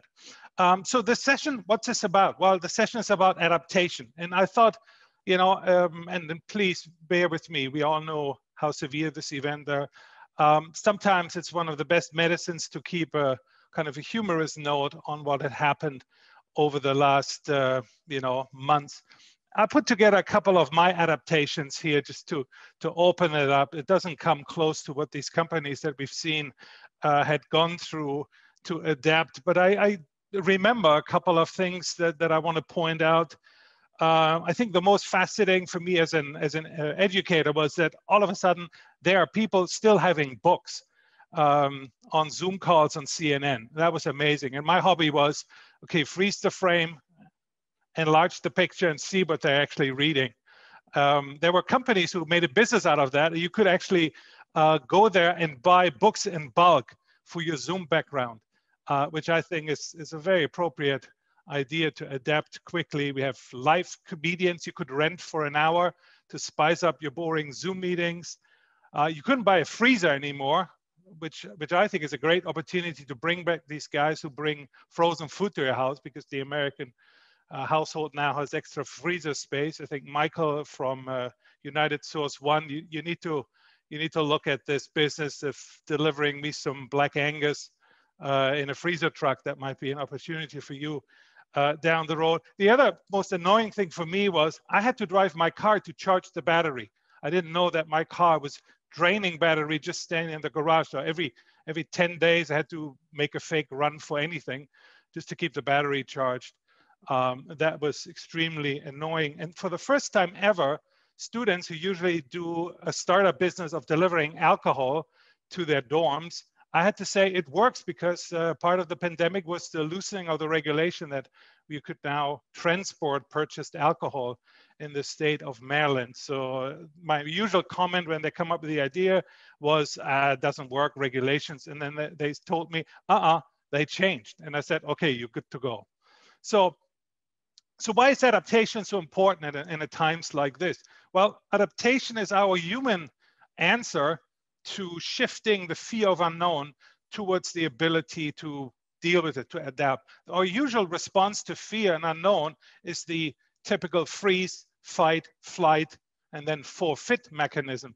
And adaptation is the positive way of dealing with that. The human nature is about adaptation. We've adapted in so many ways. We live in areas in the world that are quite inhabitable. We have found ways to do this, and by shifting the energy in these organizations, we saw this in the conversations from Anthony, from McCormick. You know, shifting the energy to the adaptation, you kind of eliminate the past of fight, flight, fear for fit, and so that's one of the great ways to deal with that situation. So I want to kind of give us an idea here. The conversation here in this little section is about what these companies accomplished and how they did it in summary, from a little bit from an analytics point of view, and then see, can we do better? I mean, we all managed through it, but it was difficult. Many of the companies had difficulties. Anthony talked about 60 days of trial and error, and it wasn't even a strategy, right? Can we do better than this the next time around? Not for the next pandemic, we're probably prepared to some degree now, but there's all kinds of challenges ahead. And even if we don't have challenges, even if we don't have a crisis, the new economy, what we would call Industry 4.0, will be severely challenging, even if everything goes smoothly. And so the term that many of you may have heard in the last year is VUCA, right? That's the term that made its way. We talked about this here at the Smith School I remember me doing this for 5 years now. At that point, you know, not many people wanted to listen. It's more a point now, but people start to listen. But VUCA is a short term. It describes our, you know, increasingly difficult business environment. It stands for volatility. You know, the impact it has, the immediate impact that we've seen from some of these companies who had to deal with, you know, closing shops down, letting people go. The U in VUCA is uncertainty, and it's kind of a little bit of an emotional roller coaster that we all went through day by day, when we saw numbers, when we saw, is there a vaccine coming? We saw hope here, and then desperation, and then all these emotions. Dealing with uncertainty is going to be a major skill set that I see we have to adjust to. You know, the ability not to have a certain outcome is disrupting our thinking and planning. But if this becomes a more, you know, constant companion in our business world, it's going to be challenging.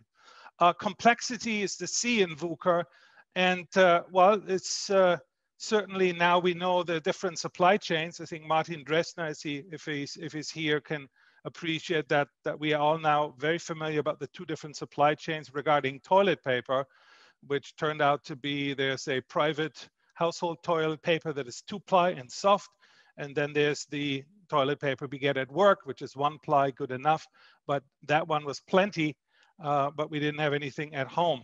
And so the complexity of these supply chains is now fully aware. And if we're adding an international component to this, it just goes up exponentially.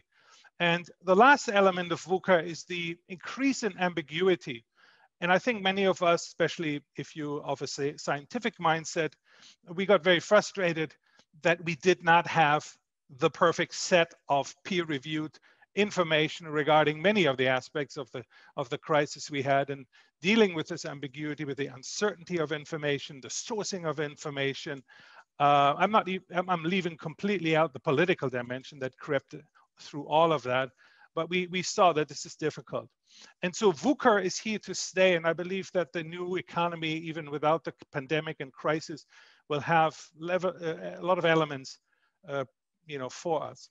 So I want to look at some 5 elements here that we saw from these companies, how they went through their adaptation, and then see, can we do better? What would be an even better way of dealing with a crisis as we come on? There's a little bit of a critique that is not leveled at the companies that we have here, because they were awarded to dealing with this fairly well, but it's a little bit of a critique here in some organizations who I believe did not do the proper strategic homework, if you will, when it comes to dealing with crisis.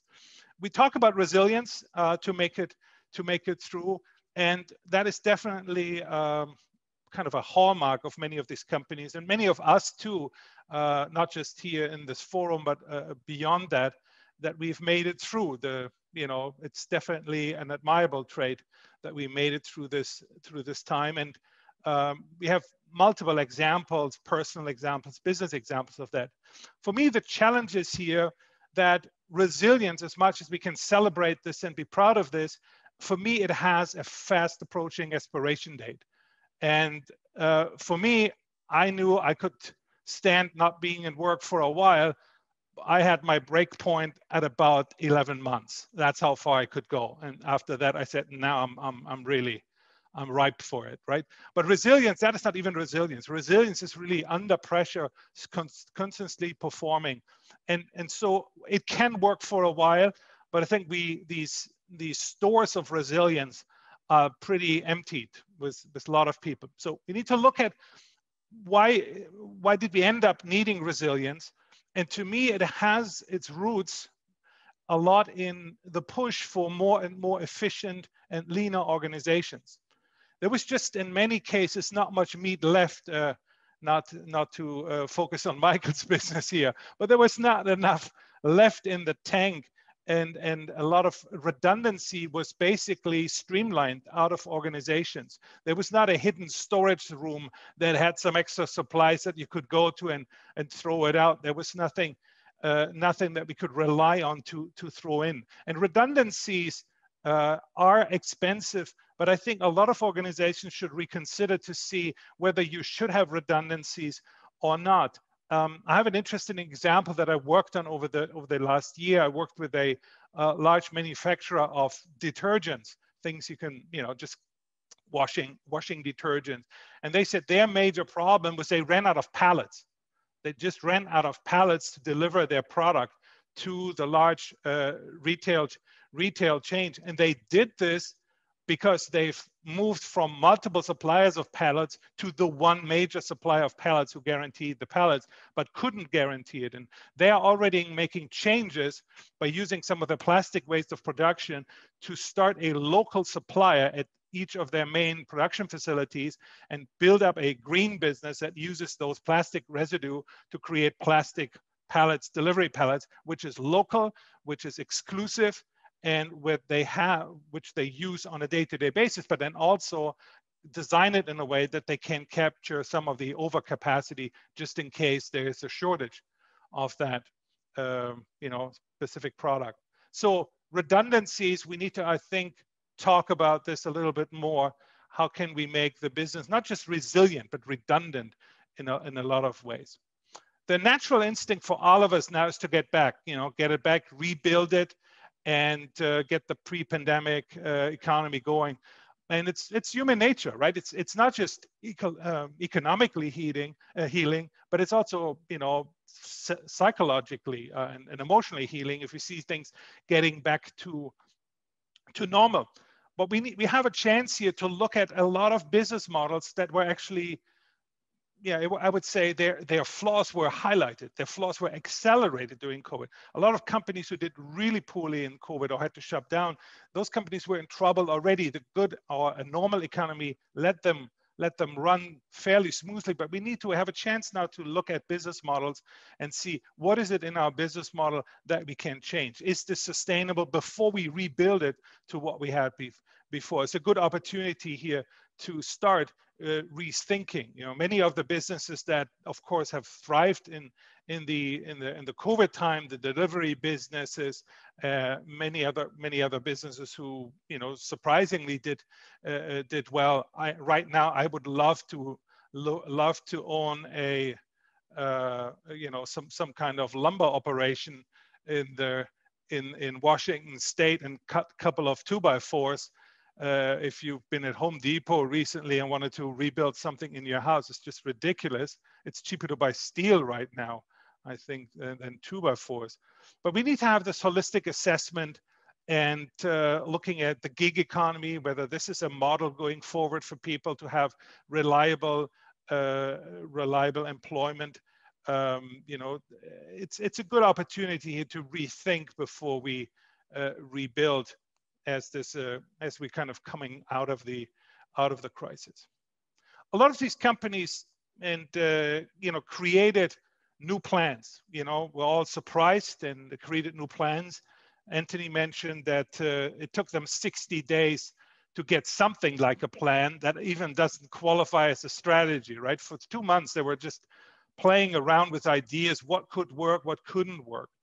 And especially here, we have smaller businesses that we awarded today. The complexities are, small business doesn't mean small problems. They have problems that are even harder to solve because of the complexity, especially when you add the international component.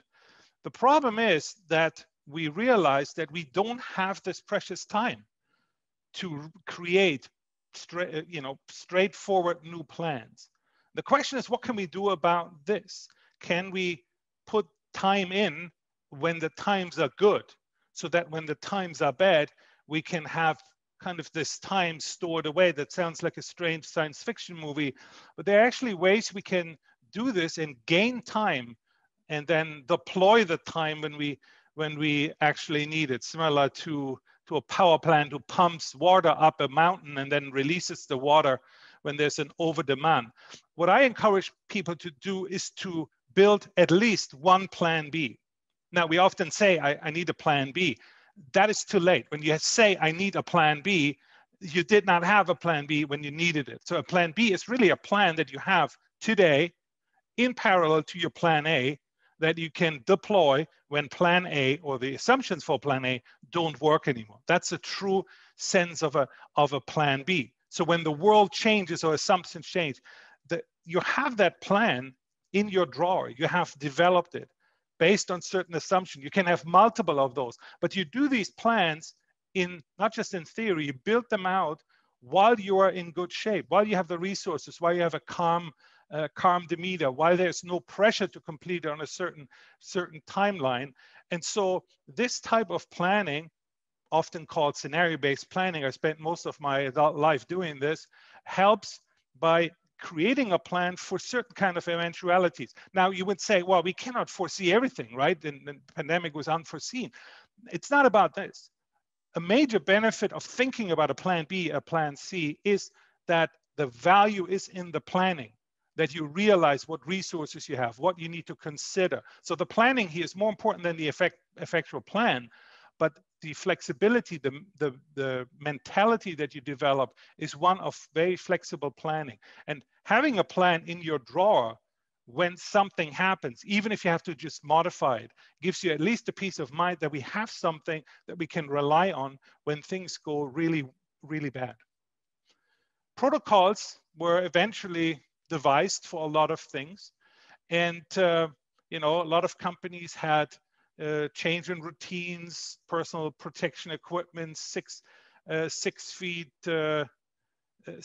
distancing. By the way, interestingly enough, in Europe it was 2 meters. So in Europe, if you want to be picky, they were 20 centimeters further apart. That's so much for the imperial system, right? We should have gone 7 feet and just beat them by 10 centimeters. But it's just me mocking about this. The critical part is here that, as I mentioned before, we cannot build protocols for everything. So there's a limit of how much we can, build things under pressure, because that's the important thing. We have no chance to prepare. What I suggest, and this may come as a surprise for some of you, and we'll spend a few minutes later on this, is there's certain things we can train ourselves to be even better when we have zero time to prepare.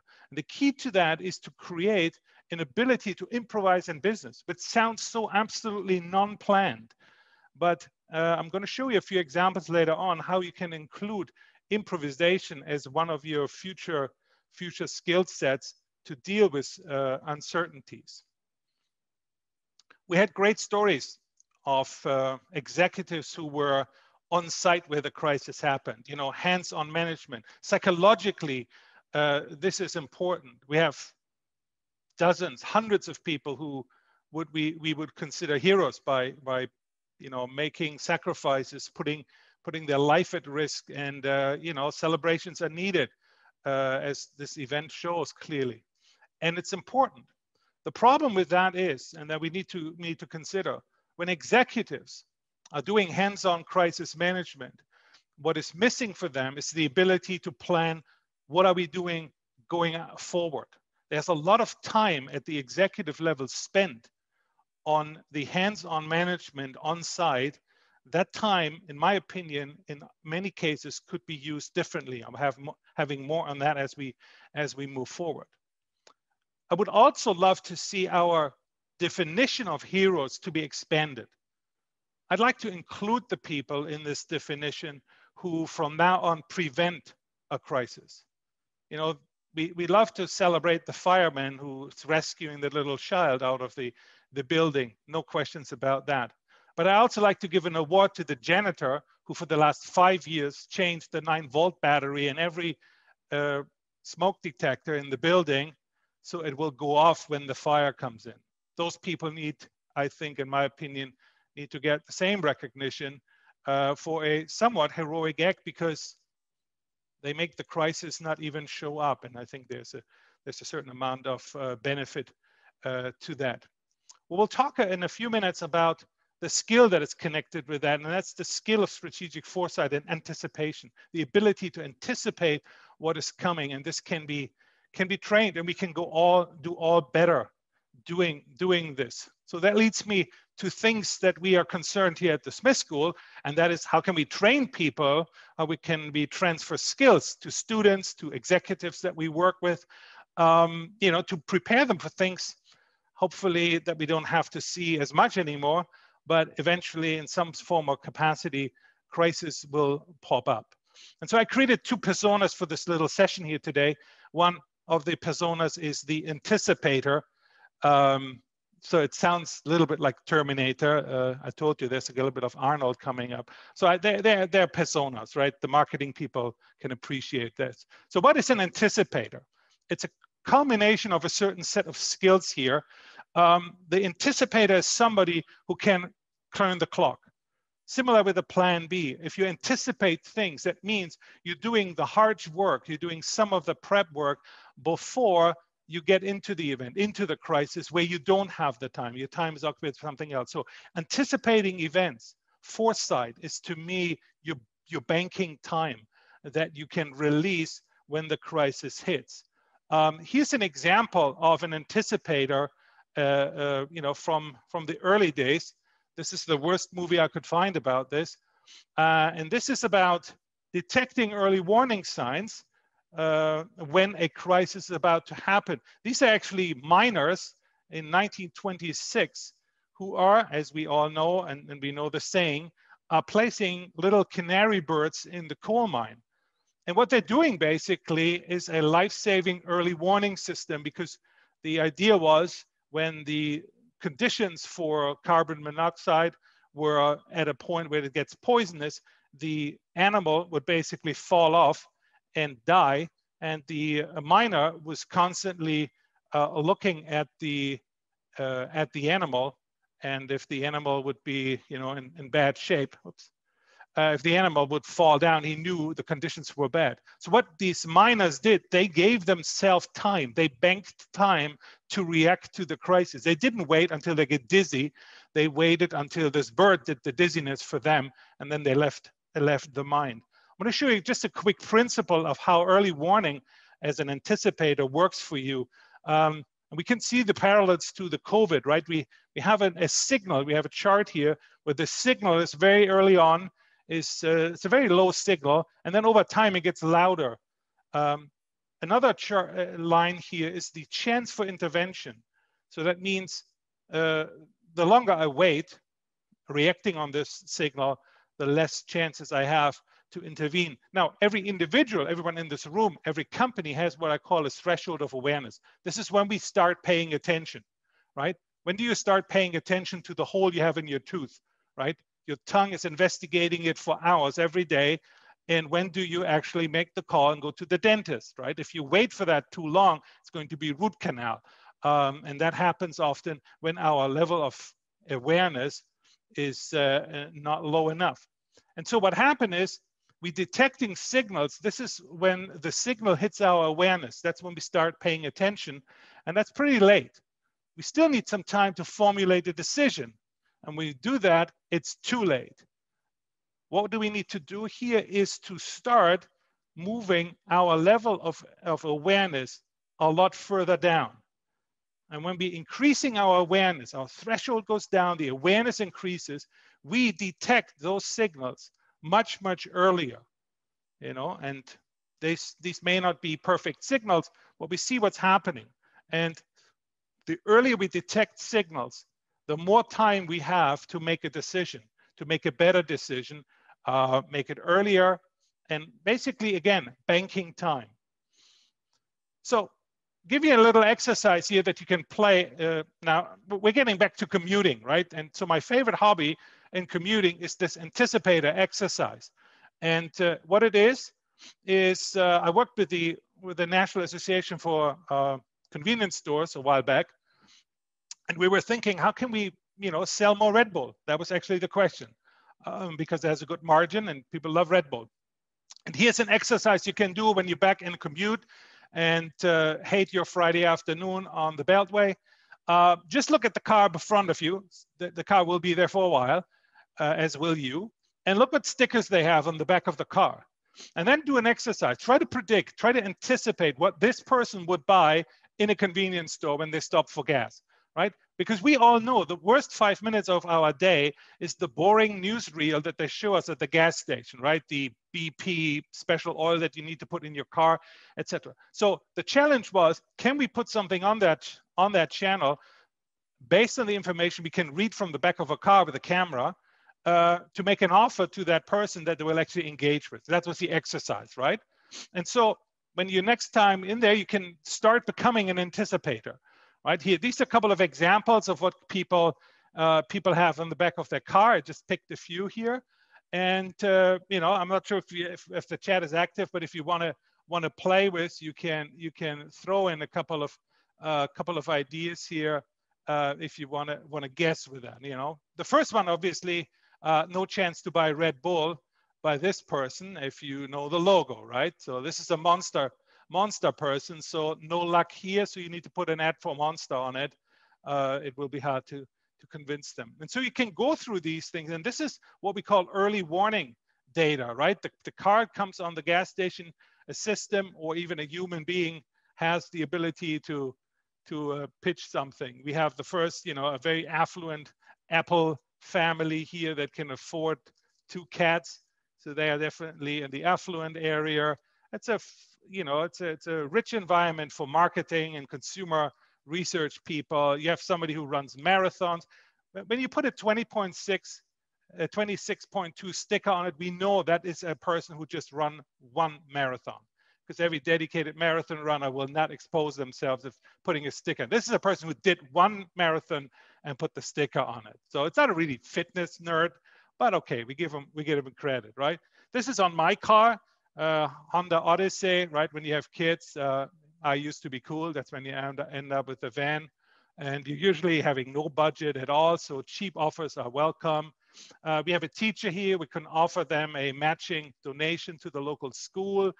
And of course, we know the very vocal crowd of vegans who also have a sticker on their back, and you don't sell much bacon to that person. So if you want to do this for another second, I know we're tight on the time here, but this is an exercise. If you want to look at this one more time, the more you do it, the more practice you get. And this is part of becoming an anticipator. This is a very small exercise here just to kind of a warm up, but you can see there's a lot of information that you can read in. And in the talk from Anthony, he said, we started, and I'm reading this here, we started continuous listening. We started to listen internally and externally. And this is a precursor to that, you know, being aware, started to listen so that they have some sort of early warning to what is coming along. This is the anticipator skill set. So the last one here, and I hope I've still 4 or 5 minutes. Rebecca, how am I doing? 4 minutes? 3 minutes. 3 minutes. All right, we got to go through this. All right, so the improviser. This may not sound like something, but in a crisis, perfect is the enemy of good. And so improvisation, I teach this for many years in multiple circumstances, is a skill set. It's not just an emergency solution. There are a lot of exercises we're doing, and why does this benefit? Many of you have seen, we know the movie, the Titanic, right? How can we save more people on the Titanic? I would like to have an exercise because we don't have the time. So I tell you, the obvious solution is, well, anybody? Put them on the iceberg, right? Why did nobody come up with that? This was the iceberg that was next to the Titanic. This is the culprit. And this iceberg, it doesn't look too bad on the left-hand side. You can bring people over. The difference between iceberg and Titanic, the iceberg floats, the Titanic, not so much. What is the problem here? People could not improvise because of something we call functional fixedness. The iceberg was the enemy. People in an emergency were not able to improvise that the iceberg can be saving. By the way, people always say they should have put more people in the boats. That is not true.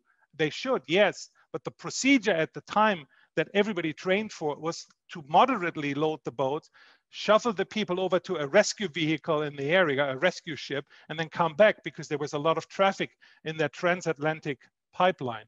And so it was at that moment that the people could not improvise. They were not able. They had rules and no mental flexibility to do otherwise. So this is where improvisation comes in. Those of you who are familiar with the movie Apollo 13, you may also have seen some of that there. I wish, now we don't have the time, so we'll skip the clip. But in the movie, there's a famous moment where they have to build this one. It's also an air cleaner, and that was built from spare parts. The Apollo astronauts would not suffocate during their space flight. So where does improvisation fit into a corporate environment? What improvisation skills and abilities do for your organization is you're moving people towards a larger comfort zone. People are more comfortable dealing with uncertainty. They are more able to be in what we call the growth zone. And it means that they have capacity to deal with uncertainty, with unknown situations. And we can learn a lot from professional improvisers, which are, comedians. We have prisoners who are very good at improvisation, musicians. We even have survival guys. I'm a big fan of that. I teach, actually. I'm a survival coach or trainer, instructor, however you might call it. We have even teach a lot of executive courses using survival and bushcraft as a backdrop. And one of the things I want to leave you here with is to create something that we call in survival training, the priorities of survival. And this is something that I want to share with you from the survival perspective. And then as a last slide, I'll show you the translation into a business operation. So in survival training, when we teach people priorities, when you're really dire, we're not talking camping here. We're talking a survival situation. Your plane crashed in the Rocky Mountains type of survival situation, not Bear Grylls humping on every mountain that is around there and eating some raw meat. That's not survival, that's TV. The rules that we have are the rules of three, and it's very easy to remember.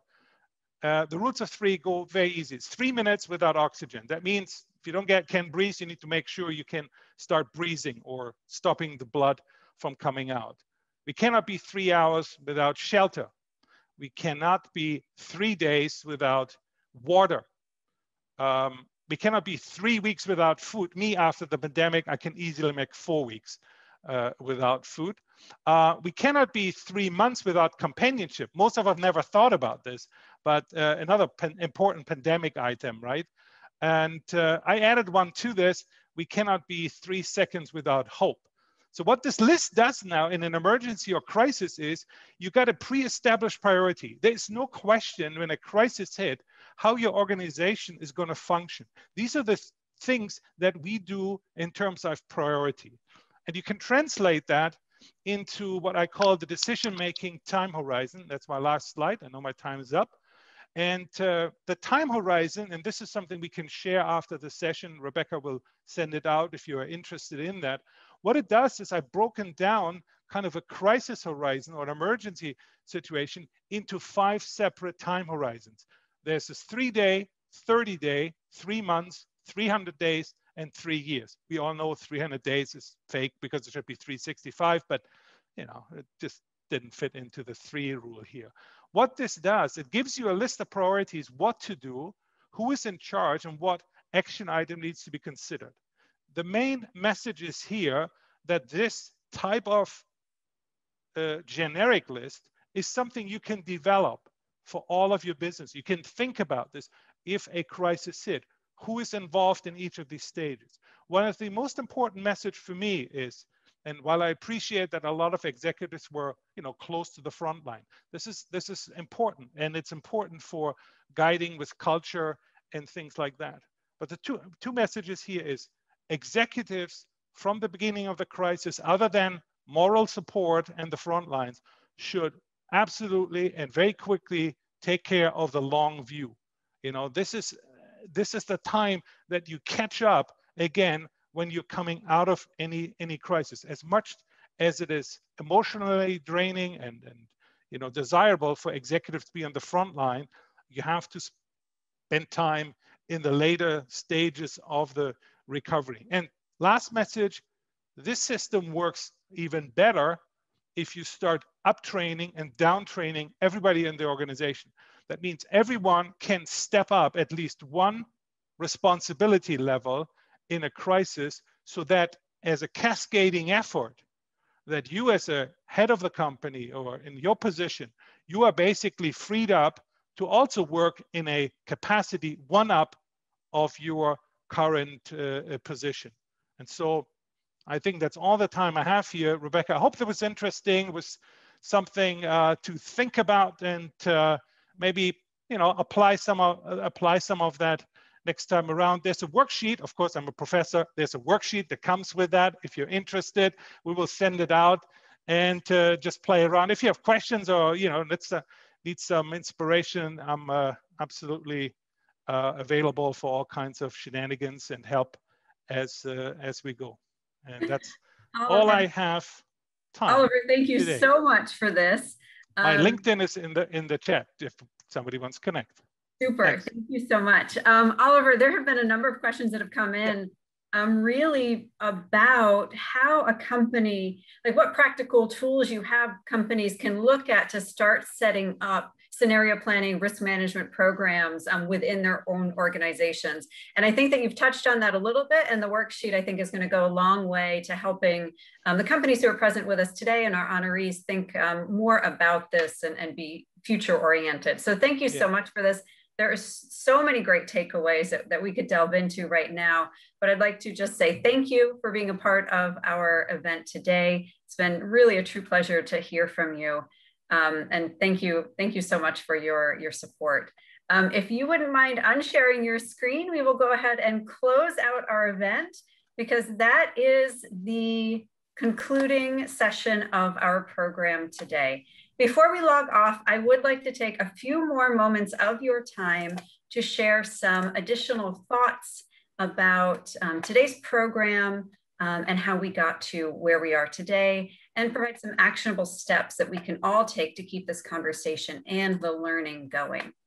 So when I think back to the fall, how all of this started, I see that we set out to learn about how Maryland companies are adapting their global strategies and reaching their customers abroad during the pandemic. We found 5 companies to work with, and ultimately we ended up here at a convening of some of the best business and research minds in the state. And I hope that today's event is just the setting of the stage for more conversations, research, and the development of practical tools that we all in the business and education communities in Maryland can continue to learn from. We at the Smith School have a lot planned for the fall, and we look forward to building partnerships and collaborating with all of you in the fall and into the future. So please do browse through the program for any details on just some of the many ways you can connect with the Smith School for executive and graduate education, hiring our talent, and working with our students on projects that can impact your company. You'll also find links to programs offered by our event co-sponsors in that program. Please also do take the survey about today's event to help give us a sense of what other kinds of programming you would find beneficial. Based on what you put there, we can follow up with you to design a customized executive education program to meet your company's needs, or put you in touch with some of the faculty, including Oliver, that you met here today. And the link is being provided in the chat and will be sent out to you again via email following the event. I also invite you all to join our mailing lists and to follow us on social media to find out more about upcoming events just like this one. You are also welcome to get in touch with me directly if you're interested in meeting about any of the opportunities you've learned about today. And finally, I would like to thank a number of people without whom this event would not have been possible. I've already mentioned the selection committee, our case writer, and the faculty and staff you met during the roundtables, and I've also congratulated our honorees. But there are still a few more offices and individuals I'd like to thank, and it really does take a village. So thank you to our co-sponsors, the Office of Executive Education and the Office of Career Services here at Maryland Smith, as well as the Maryland Department of Commerce, the Maryland DC District Export Council, and the U.S. Export Assistance Center in Baltimore. I'd also like to thank the U.S. Department of Education and the Title VI side program that funded this initiative. Thank you also to the Planning Committee for the event, Andrew Krynick of the Maryland Department of Commerce, and Nick Bandura, Marina Agostidis, Chris Thompson, Stephen Bennett, and Allison Butler here at Maryland Smith. And finally, great kudos to our Zoom team led by Marina Agostidis, AJ Rivera, Adam Schwal, Catherine Coleman. I have no idea how you've done this, but this has been a truly exceptional Zoom event. And with that, thank you everyone for participating in today's Maryland Business Adapts.